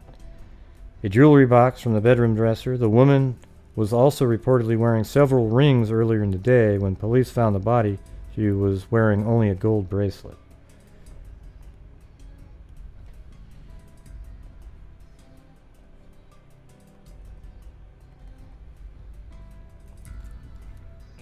And they have no leads. On Sunday, police were investigating a 3rd slaying in which a man was found bound and strangled in his South Side home. Crazy. Police said Castillo was found about 7 a.m. Sunday by his brother. Marilyn Hartman of 7000 Sunday was found bound, gagged, and strangled in her home. So maybe that's a different person.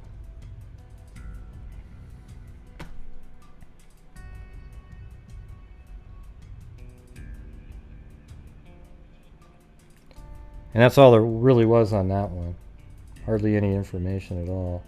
Here's her picture right there. On October 19th, 1984, some of Marilyn Hartman's friends went to her house to visit her. They found Marilyn Hartman's deceased in the house. She had been strangled. She was a teacher and at Stripling Middle School. She actually seemed like she was pretty accomplished, like she was kicking ass. A memorial service for Marilyn Roger Hartman, 29, a Fort Worth school teacher, will be at 7 tonight at Angelic Weber Funeral Chapel. Miss Hartman died Friday night at her Fort Worth home. She was born in Memphis, Tennessee, and had lived in Fort Worth for 3 years. She was an English and social studies teacher at Stripling Middle School. She received an undergraduate degree from Arkansas Central State and graduate degree from Arkansas State University. Yeah, so I mean, Mrs. Hartman was a member of the Gospel Kingdom Church of God in Christ and the Fort Worth chapter of Delta Sigma Theta Service Sorority. Survivors include her husband Stuart. I mean, yeah, she was doing really well. She just some whack job just came in there, and I mean, who knows if it's him now, right? See, look at this though. See, here's what I was just talking about. So she's one of these listed here, but these are all 1984. Listen to that. Look at that. Davis, 23, a secretary, disappeared September 29th from her garage apartment behind 3404 Park Ridge Road. There was blood on the door of her vehicle where it was found. It was found October 6th at the Westcliff Manor Apartments. Her scattered remains were found January 23rd, 1985 in a field in far south Fort Worth. Ewart, 21, a Fort Worth receptionist, disappeared December 10th, 1984. Her abandoned car, yet again, was found in the Interstate 20 near Interstate 35W. Her body never been found. Gregory, 29, a Fort Worth waitress, disappeared May 28, 1985. Her wrecked and abandoned car was discovered the next day in the 5500 block of Bridge Street near her Woodhaven area home. Gregory's body, with a single gunshot wound to the face, was found floating May 30th in the Trinity River near Rockwood Municipal Golf Course. A fisherman pulled her body from the river. Griffin, 20, a Fort Worth receptionist, was found shot to death near railroad tracks south of Benbrook on January 1985. Michael Wayne Gooden of Fort Worth was convicted of her murder in October 1985. He is serving a 43-year prison sentence. Well, I wonder if these two could be related right here, right? Because that was another gunshot wound. Grover, 21, a bartender, and her boyfriend, David Larson, 26, were found dead December 23rd, 1984. Grover was strangled and her body was found under a bridge in North Fort Worth. Larson's body was found in South Fort Worth. Oh, that one has, at least under a bridge. That's similar, but Hayden, 18, a restaurant hostess, was stabbed 57 times September 5th, 1984 in her Fort Worth home. Wow. Probably some guy 57 times. Heller, 23, a receptionist, disappeared October 22nd, 1984 after helping a stranded motorist near Ulan Mall. Heller was reported missing by her boyfriend, Nathan Gaspard, after her fire-damaged car was found the next day at Hunter's Ridge Apartment, 4850 River Ranch Road. Heller's decomposed body was discovered January 5th, 1985 in a creek behind a Texas Christian University dormitory. An autopsy determined the Fort Worth woman had been strangled. See, this one could be related right here. Because he's only like 40-something at the time. This one here has a possibility. Because it has a similar, opportunist type deal where she's just, helping a motorist. Maybe that was the trick he'd use. I don't know. Jackson, 32, a teacher, was found in her bathtub November 26, 1984. She apparently had been strangled with two men's ties in her Fort Worth home. Her 1975 Camaro was stolen. See? That's what this guy did too. Remember, he stole cars. I don't know, man. They could be looking at some guy here that is a big-time serial killer. Because people don't do what this McCurley guy did, and they're not a serial killer. Kasha, 15, a student from Denton, disappeared December 30th, 1984 from the Wedgwood Terrace Apartments after spending the evening with friends in Fort Worth. She was found stabbed to death January 1st, 1985 near Mountain Creek Lake in southwest Dallas County. Taylor, 25, a Fort Worth homemaker, disappeared March 25th, 1985. Her body was found 4 days later in a grove of trees near Loop 820 and Randolph Mill Road. Isn't that just ridiculous? All these people that just...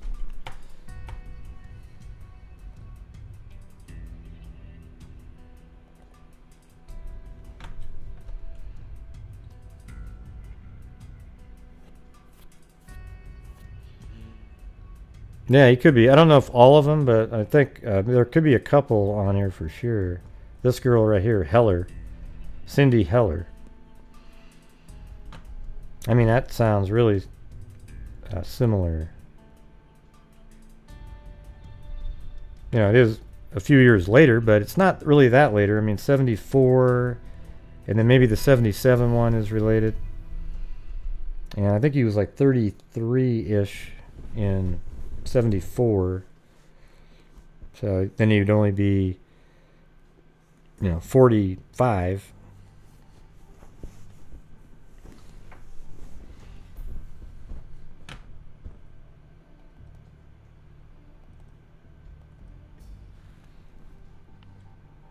Now this is one, it's a little bit interesting here. The Judy Herron, an extensive manhunt in northwest Tarrant County on Tuesday failed to turn up a suspect in the brutal strangulation of Colleyville woman and the attempted killing of her 5-year-old son earlier in the day at their exclusive Terra Plantation home. Killed was Judy Herron, 34. Her son, Daniel, was in good condition at the hospital Tuesday night. A second child, David, was found unharmed crawling around the house, and the Herron's other child, Amanda, was in an elementary school during the attack. Colleyville police, along with other authorities, used helicopters and bloodhounds to search for a suspect, described as a heavy-set white man wearing army fatigues, boots, and a ski mask. After the slaying, the killer fled in a car owned by Herron, but he abandoned it a short distance from the house and may have fled on foot, police said. Yeah, it's kind of an interesting place where she parked the car. So her body was found in the house. So it's this nice house right here. I don't think there's street view here. Oh, I guess there is.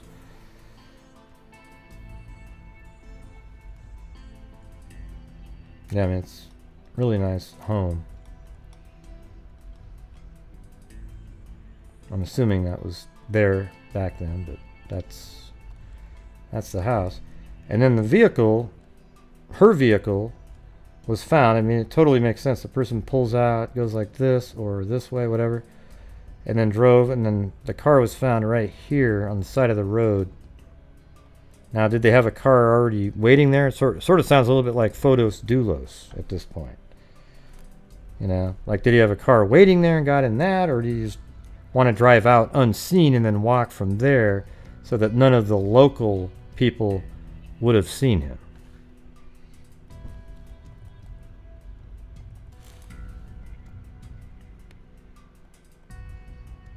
Yeah. So he slipped through the dragnet they had. That's the vehicle right there, the Jeep. And that's actually a picture of it on the side of the road.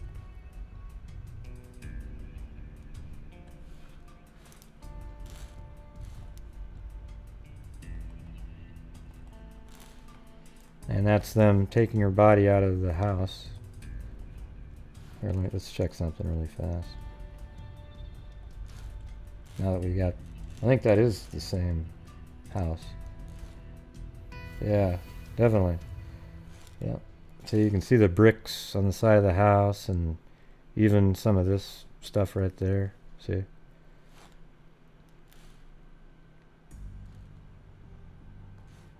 Yep, they were just taking her out that front door right there. Or they probably parked right there, I would think. Thanks, Emily Flotilla. We had one of those droughts that Kit Kat talks about. Anyways, I think those two are pretty good possibilities of being connected. Don't you think? Or three, really. Well, the 67 one has a chance, but I think those two were very similar. One living right next door, and then the other in a culvert.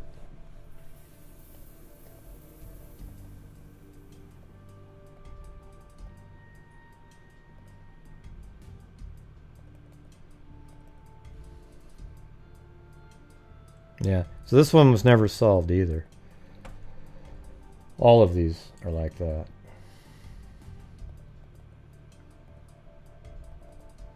So I'm going to move on to another one. It was the Kathryn Jackson. I had a lot of other newspaper clippings, but the last one, she was just found in her home. Hold on, let me check something out.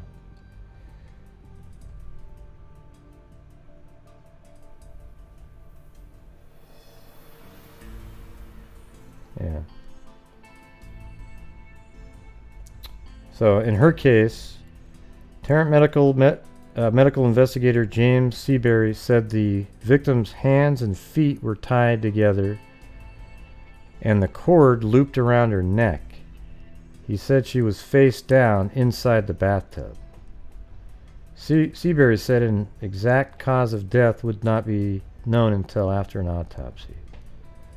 Pratt said the body bore several superficial burns apparently caused from the hot water. Man, so somebody sounds like they wanted to torture her. I don't know. That doesn't really sound like the same guy. I mean, none of the other stuff sounds the same.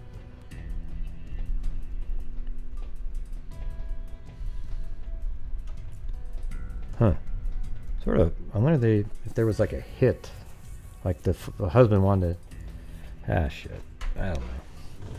That just seems so strange. You go in there, tie her up, and then burn her in the bathtub water? That's got a lot of hate in that one. Yeah, we know, Mark. We covered it all. Thanks. Yeah, let's see. Well, maybe just poured as hot water as possible in the tub and put her in it. I don't know.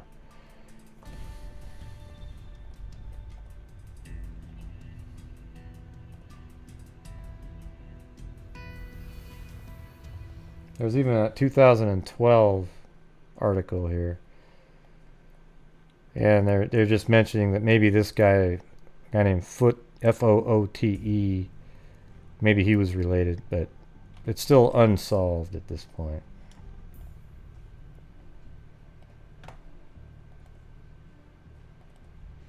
So here's the last one now. We're on Kathryn E Jackson.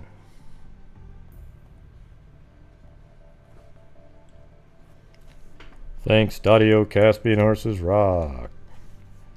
An 8th grade teacher was found slain this morning in the bathtub of her West Fort Worth apartment. See, another one in a bathtub.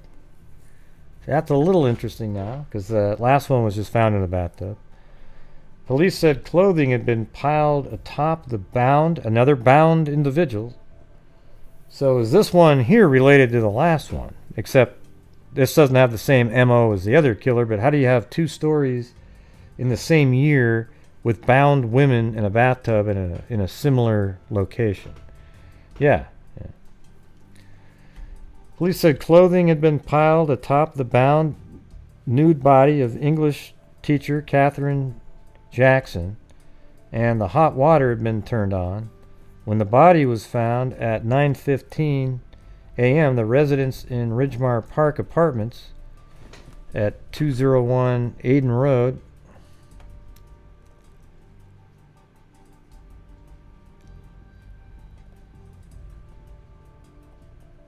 yeah, not really that far away from the other spot there. So she was found in one of these apartments here.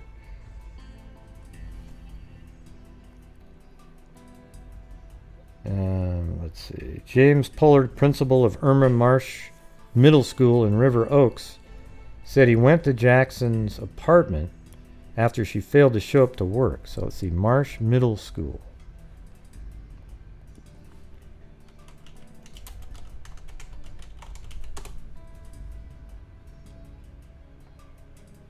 So that's where she taught, right there.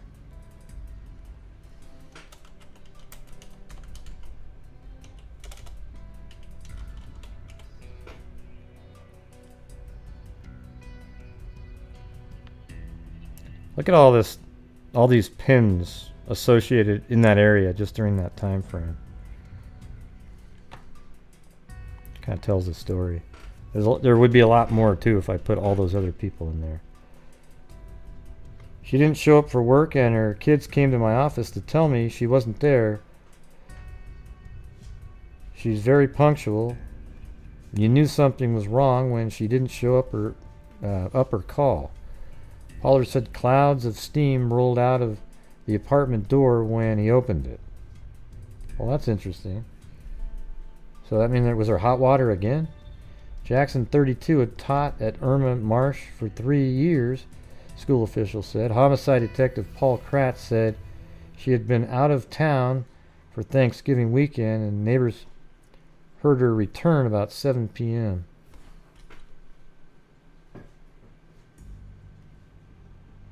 Yes, wow. I thought I was reading the other article. Wow. Kratz said the body bore several superficial burns. Wait, is this the one we already read? Is this in the other one? Hold on a second.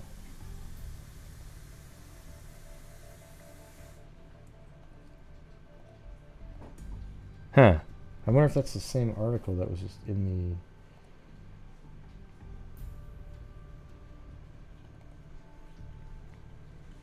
God, now I gotta go back to the other case now. I'm confused.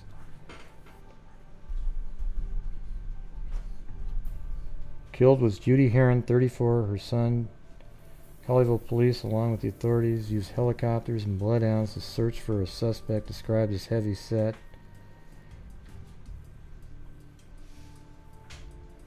After the slaying, the killer fled.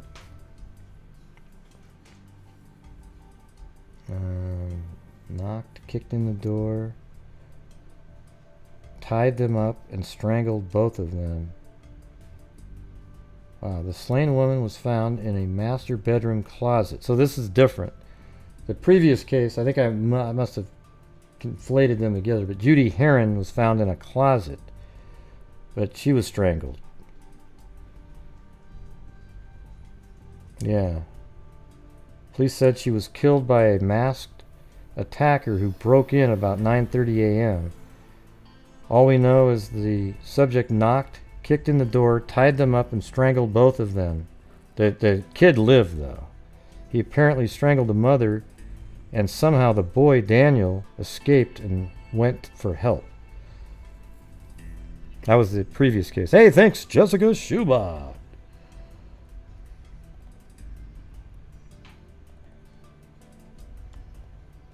All right, so this is Jackson. We've had a couple teachers, though, in this tonight.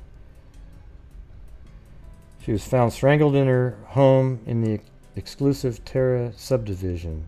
Oh, I think maybe they're okay. I think they're saying they're relating it though.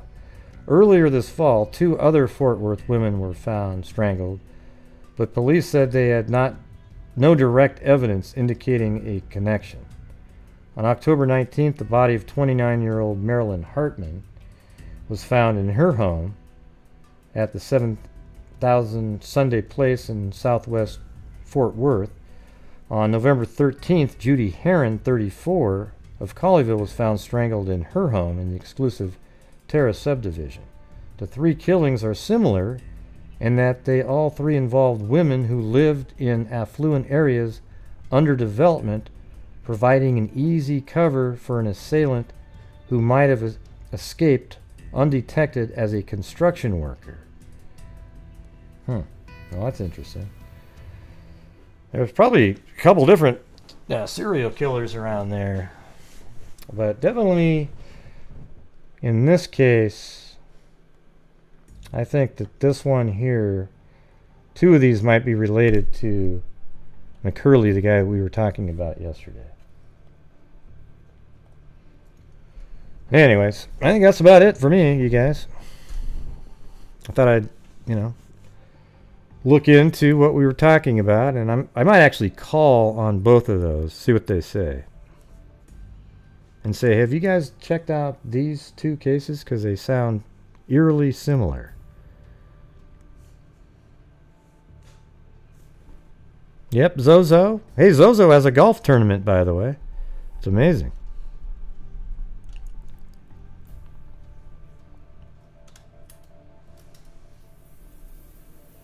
Thanks, Pamela Denise. What do you mean? What about the missing? What are you talking about?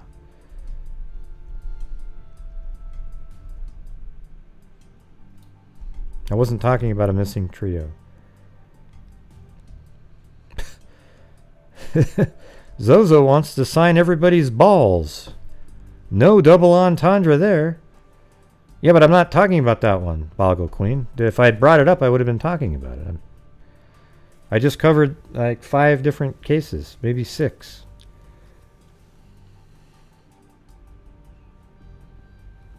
Well, I don't really care if there's a reward. I don't do shit for reward.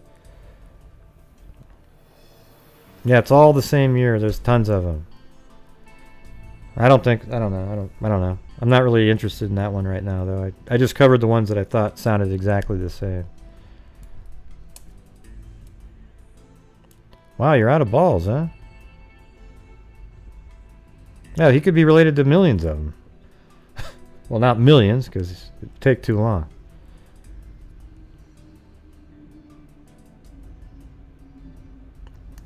Thank you.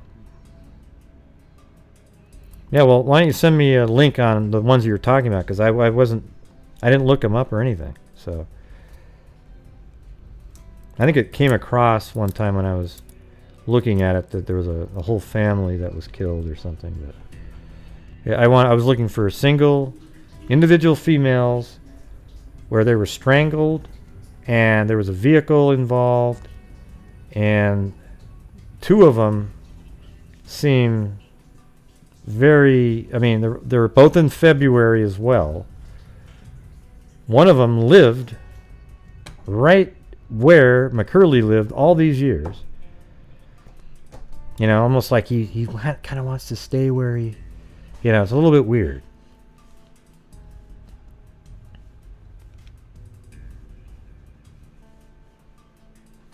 Yeah. Yeah, like I said, just send me a link or something.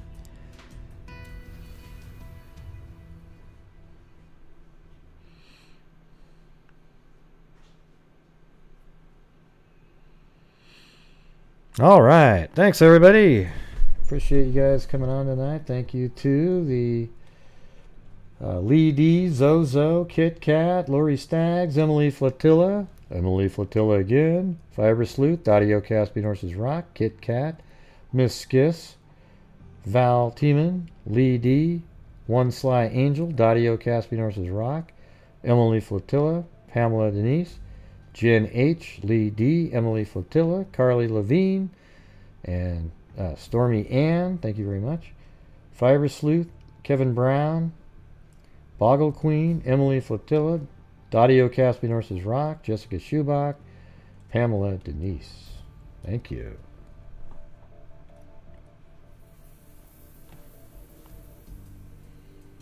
Oh, and then also on Sharon on PayPal. Thank you very much.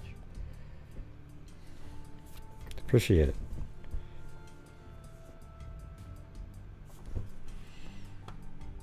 So, anyways, I am going to... Took me most of the day to get all that stuff together.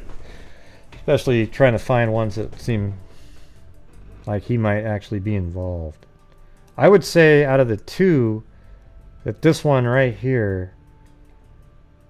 The one from 1977, June Murlene Ward. Man.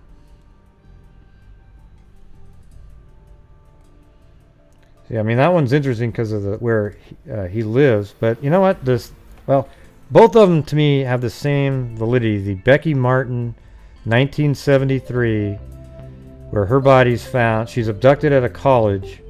Right at her car, and then her body's also found in a culvert, just like the Carla's body was. So come on, those very well could be related, very well. Thanks, Zozo, for the 87 cents. What's that face you got at the end there? What the hell is that?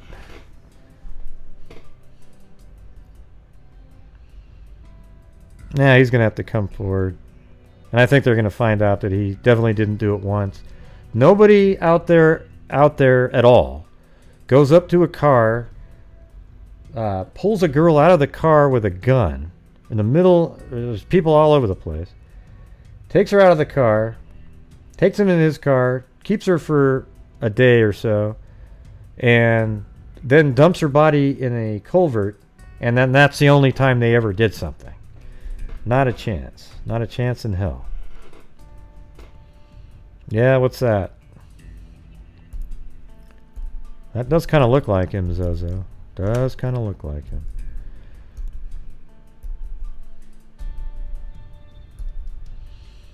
Yeah, and just think how easy it would be for that guy at other times when there was nobody around.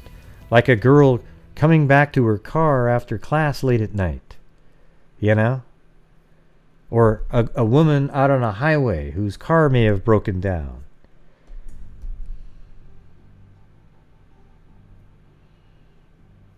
Well, I mean, I think they exist because I've seen videos on those deep fakes. Yeah, pretty good. It's kind of creepy, really. You can take a video and make their lips move and they say stuff. Yeah, I didn't want you to put the link there. I just wanted you to send it somewhere else, in like chat and stuff like that.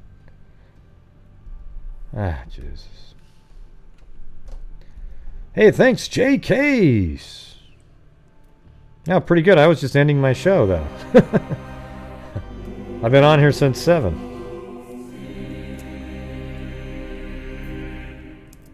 Just got home. How's HUZE and the Freak Fam doing?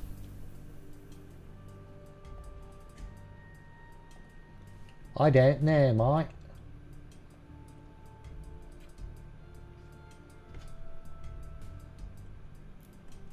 I don't know, mate.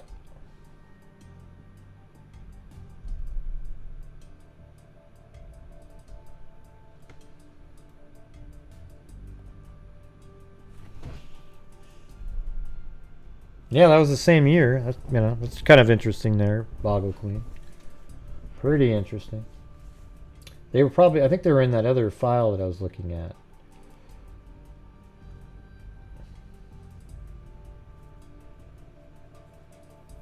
I wonder if they think that maybe Carla... I mean, it's the same mall.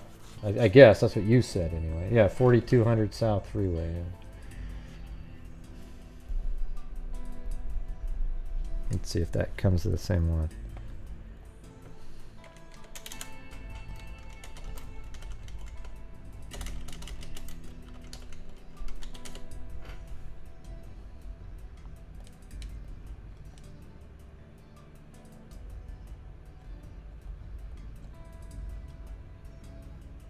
Yeah, I don't know if that's the same exact one, but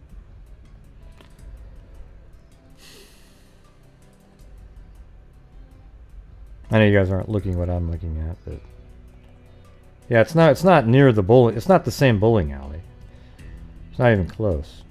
I'm looking at it right now. So it's not this. When you say it was the same store, it's not the same place. I mean. See, this is where 4200 South Freeway is, right at this, whatever that is. And then the bowling alley is way over here. That's where Carla was abducted from. It's just something else now. Yeah, it's not the same one. Yeah, I just showed you. But anyway, yeah, it is 1974. They all went missing. I've actually heard of those before. I've seen all those pictures before. I think people have covered those on lots of podcasts and so forth. But anyways, all right, everybody. Thank you guys all for showing up. Which podcast are you talking about, Sarita?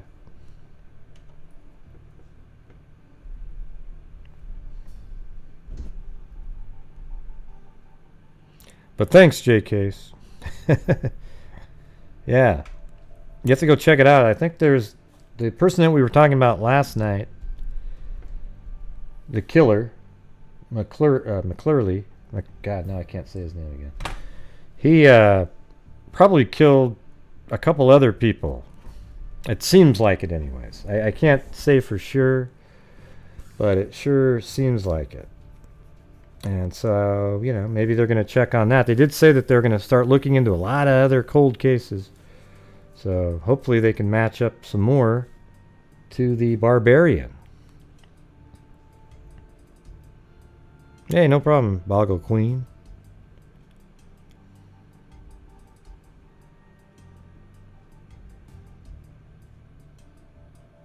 Oh, I don't remember. Like something cold or something. I think if you looked up February murders or something like that, you might find it. Yeah, how's the hospital work there, Jay? How's COVID doing? Is it starting to drop? I've only been out of my house probably like when I drove up to Seattle to get surgery, and then maybe 6 other times this entire time. It's pretty weird. Maybe a couple more than that, but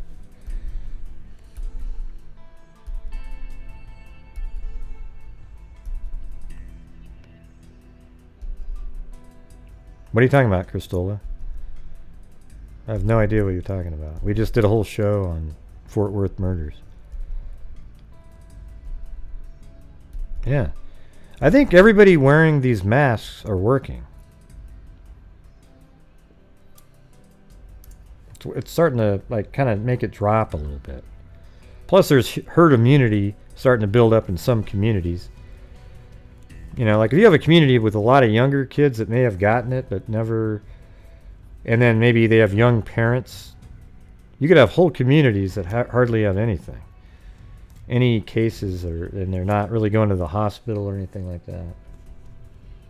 Like let's say you're, you know, 32 years old and you have a 8-year-old kid. Well, I mean, both of you are pretty safe at that point.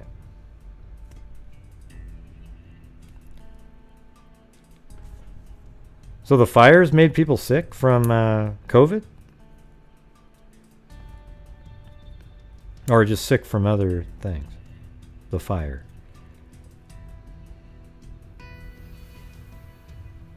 Yeah, we weren't talking about that one. Just go back and watch it later, Crystal. Oh yeah, crazy.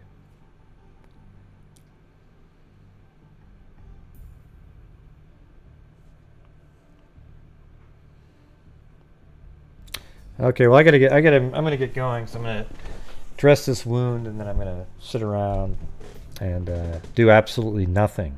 Okay, but I appreciate all of you. Thanks, J Case, right there at the end there for the donation. Made the night almost a normal night. But that was pretty interesting. You know, then we found another case and bam, jumped on that one. The 73 one was cool because that one was so similar. So similar.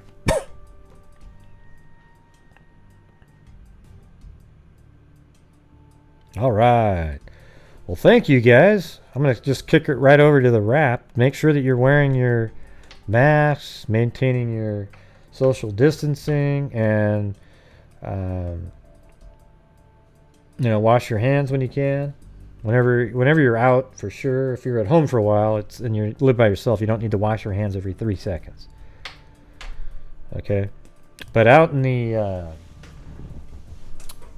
public, I would never go in any building without a mask on your face. Well, thanks, J Case. Now we're almost right there. I think they should fine people. I think not wearing a mask when you go to a grocery store is idiotic. Okay? I don't give a shit if you live in Texas. Okay? It's just not, it's not good.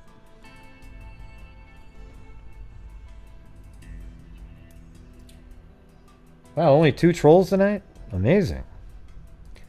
Hey, look at that. 400. I didn't even know. I thought there was only 150 people watching. But hopefully you guys, hit that like button really quick.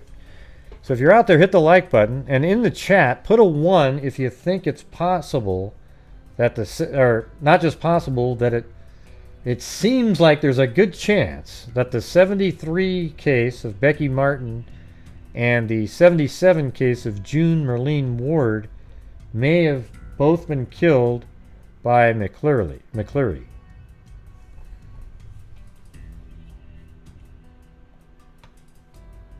Yeah, put a 1. Let me hear let me see what the poll is on that.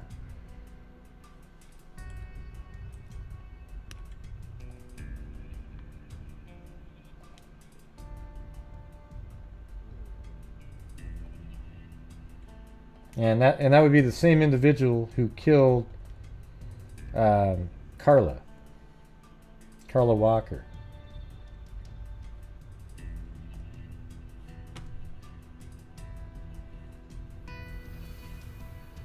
All right. Well, pretty crazy.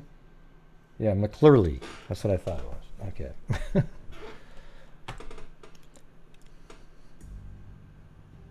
Yeah.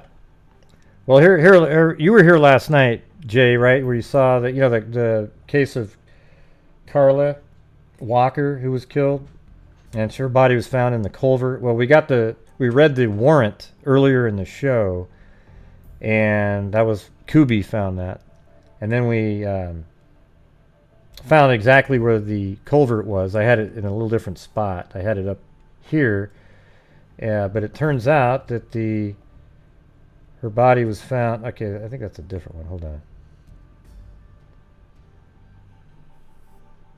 Where was that culvert?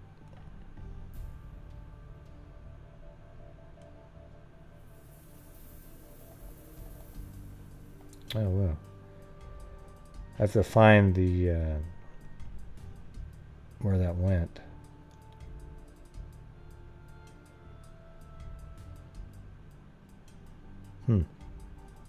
I've lost the pin. I have to go find that one now. I think it was south down here. Yeah, right. I think it is this one. Yeah, that's that lake. So let me see where I have this. I have to put it in the right folder.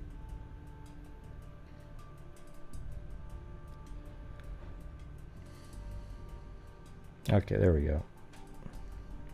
Yeah, so this is where Carla Walker was found after she was abducted from her boyfriend's car. While the boyfriend was in the car, she was found in this culvert right here. This cement culvert right there. Okay, so that was 1974, abducted from the car, and she died of strangulation. Then in 1973, it just came out while we were researching tonight's show that there was another individual, a college student. She was getting into her car at college at night and was abducted at her vehicle, and then her body was found, and she was strangled to death, and her body was found in another culvert right over here. Right underneath this culvert right here. Okay? So those two MOs are almost incredibly similar. Absolutely similar, okay? And then in 1977, there was another case. She was strangled, and her vehicle was found, and her body was found on the side of a road, not in a culvert. But check this out. So this is the June Murlene Ward. This is where she lived, right here. Well, check it out. This is where McCurley, the killer that was just arrested on DNA, he lived right here in 1974. And then he lives here right now. He's lived here since 78. And look at that. I mean, this house where that girl lived was literally... I mean, I don't know if this happened. This is so random here, but watch this. If you take a pin from where he lived before and then put a pin right on his house where he lives now, Her house is right on that line, which probably means absolutely nothing, but the odds of that are like 1 in a million. I mean, you could have lived anywhere else and it wouldn't do that. But boom, she lived right there. You draw the line on pins and it hits right on the house of a victim of somebody. But it seems like, wow, that really could be one of the people he killed. So there you go. That was the quick recap for those of you who got here a little bit late, unfortunately. You know, make sure you hit that like button. All right. 25, 30, 45. Oh, I don't have the button to hit.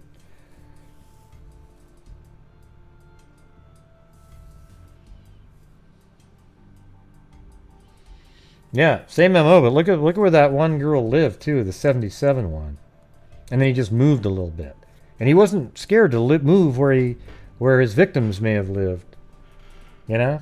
He probably thought that made him seem less guilty. No, I haven't. I was going to maybe call them tomorrow. Actually, I'm going to, okay? So I don't want other people, oh, I'm going to call too, I'm going to call. You know, just let me go do it, okay?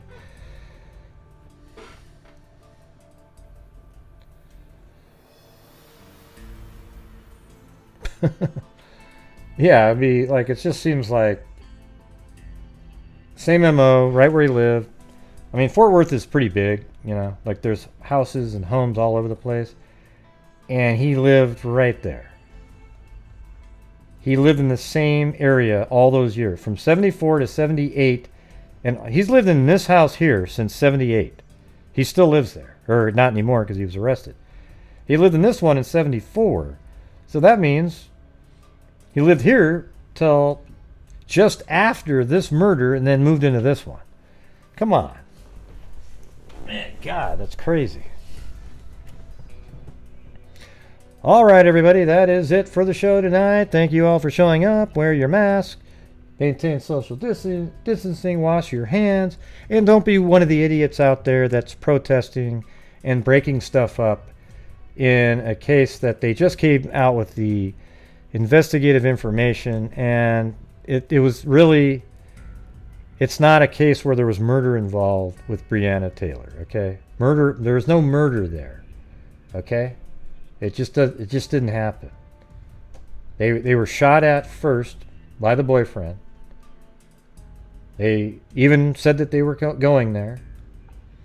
I mean, they knocked on the door, identified who they were. It wasn't a no-knock situation. They opened the door. They kicked in the door, I mean, because after that they kicked it in because nobody answered.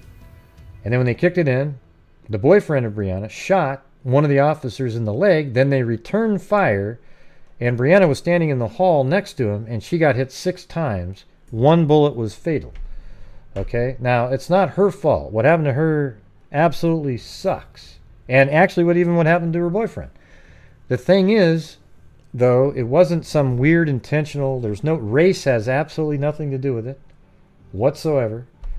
They just went in there, and that is what happened. It just, gunshots came out. Now, they did get one guy on recklessly shooting somebody. All right.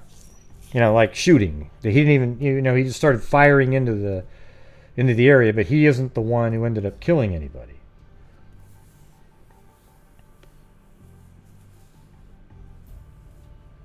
$13 to $200? What does that mean? Oh, cool. BNB, you're a 2 light. Awesome.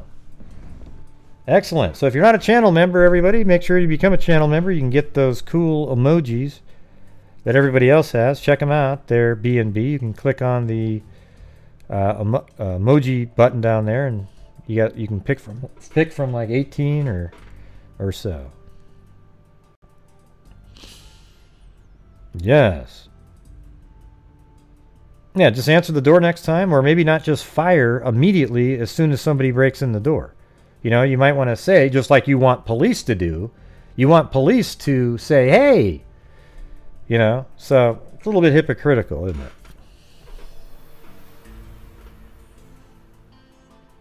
it? All right.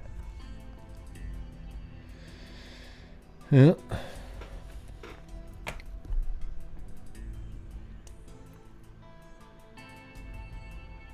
And then when they say there was no justice, there was nothing. Really? You got $12 million settlement from the taxpayers. That means all the citizens in the area paid for the accident that happened. Okay? So there was some civil actions that took place. No, well, they had plain clothes on with a vest that said police on it.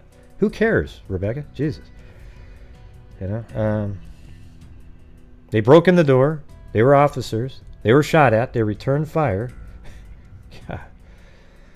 My God. She's always looking for an angle to make it something. You know, it's like... Yeah, they had the vest on that said police on it, okay? Yes, stop complaining about the incident now.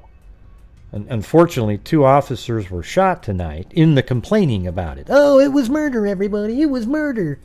Really? What about all the murders that happen in... that literally are murders that happen in Chicago every single night? Well, that one doesn't fit the narrative, so don't talk about that one.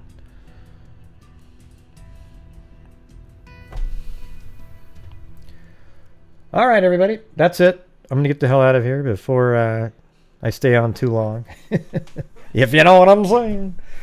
All right, everybody. Have a good one. Thank you very much. And as I always say, everybody, until next time, be safe out there. Yeah, I've been doing this true crime thing for quite a while now. And during this whole time, I have not seen one person... Hey, this is that cool rap. This is that cool rap. Right, B&B? B&B. Human lie detector. Zozo. And Margarita. And Rebecca. Pamela. Pamela Niece.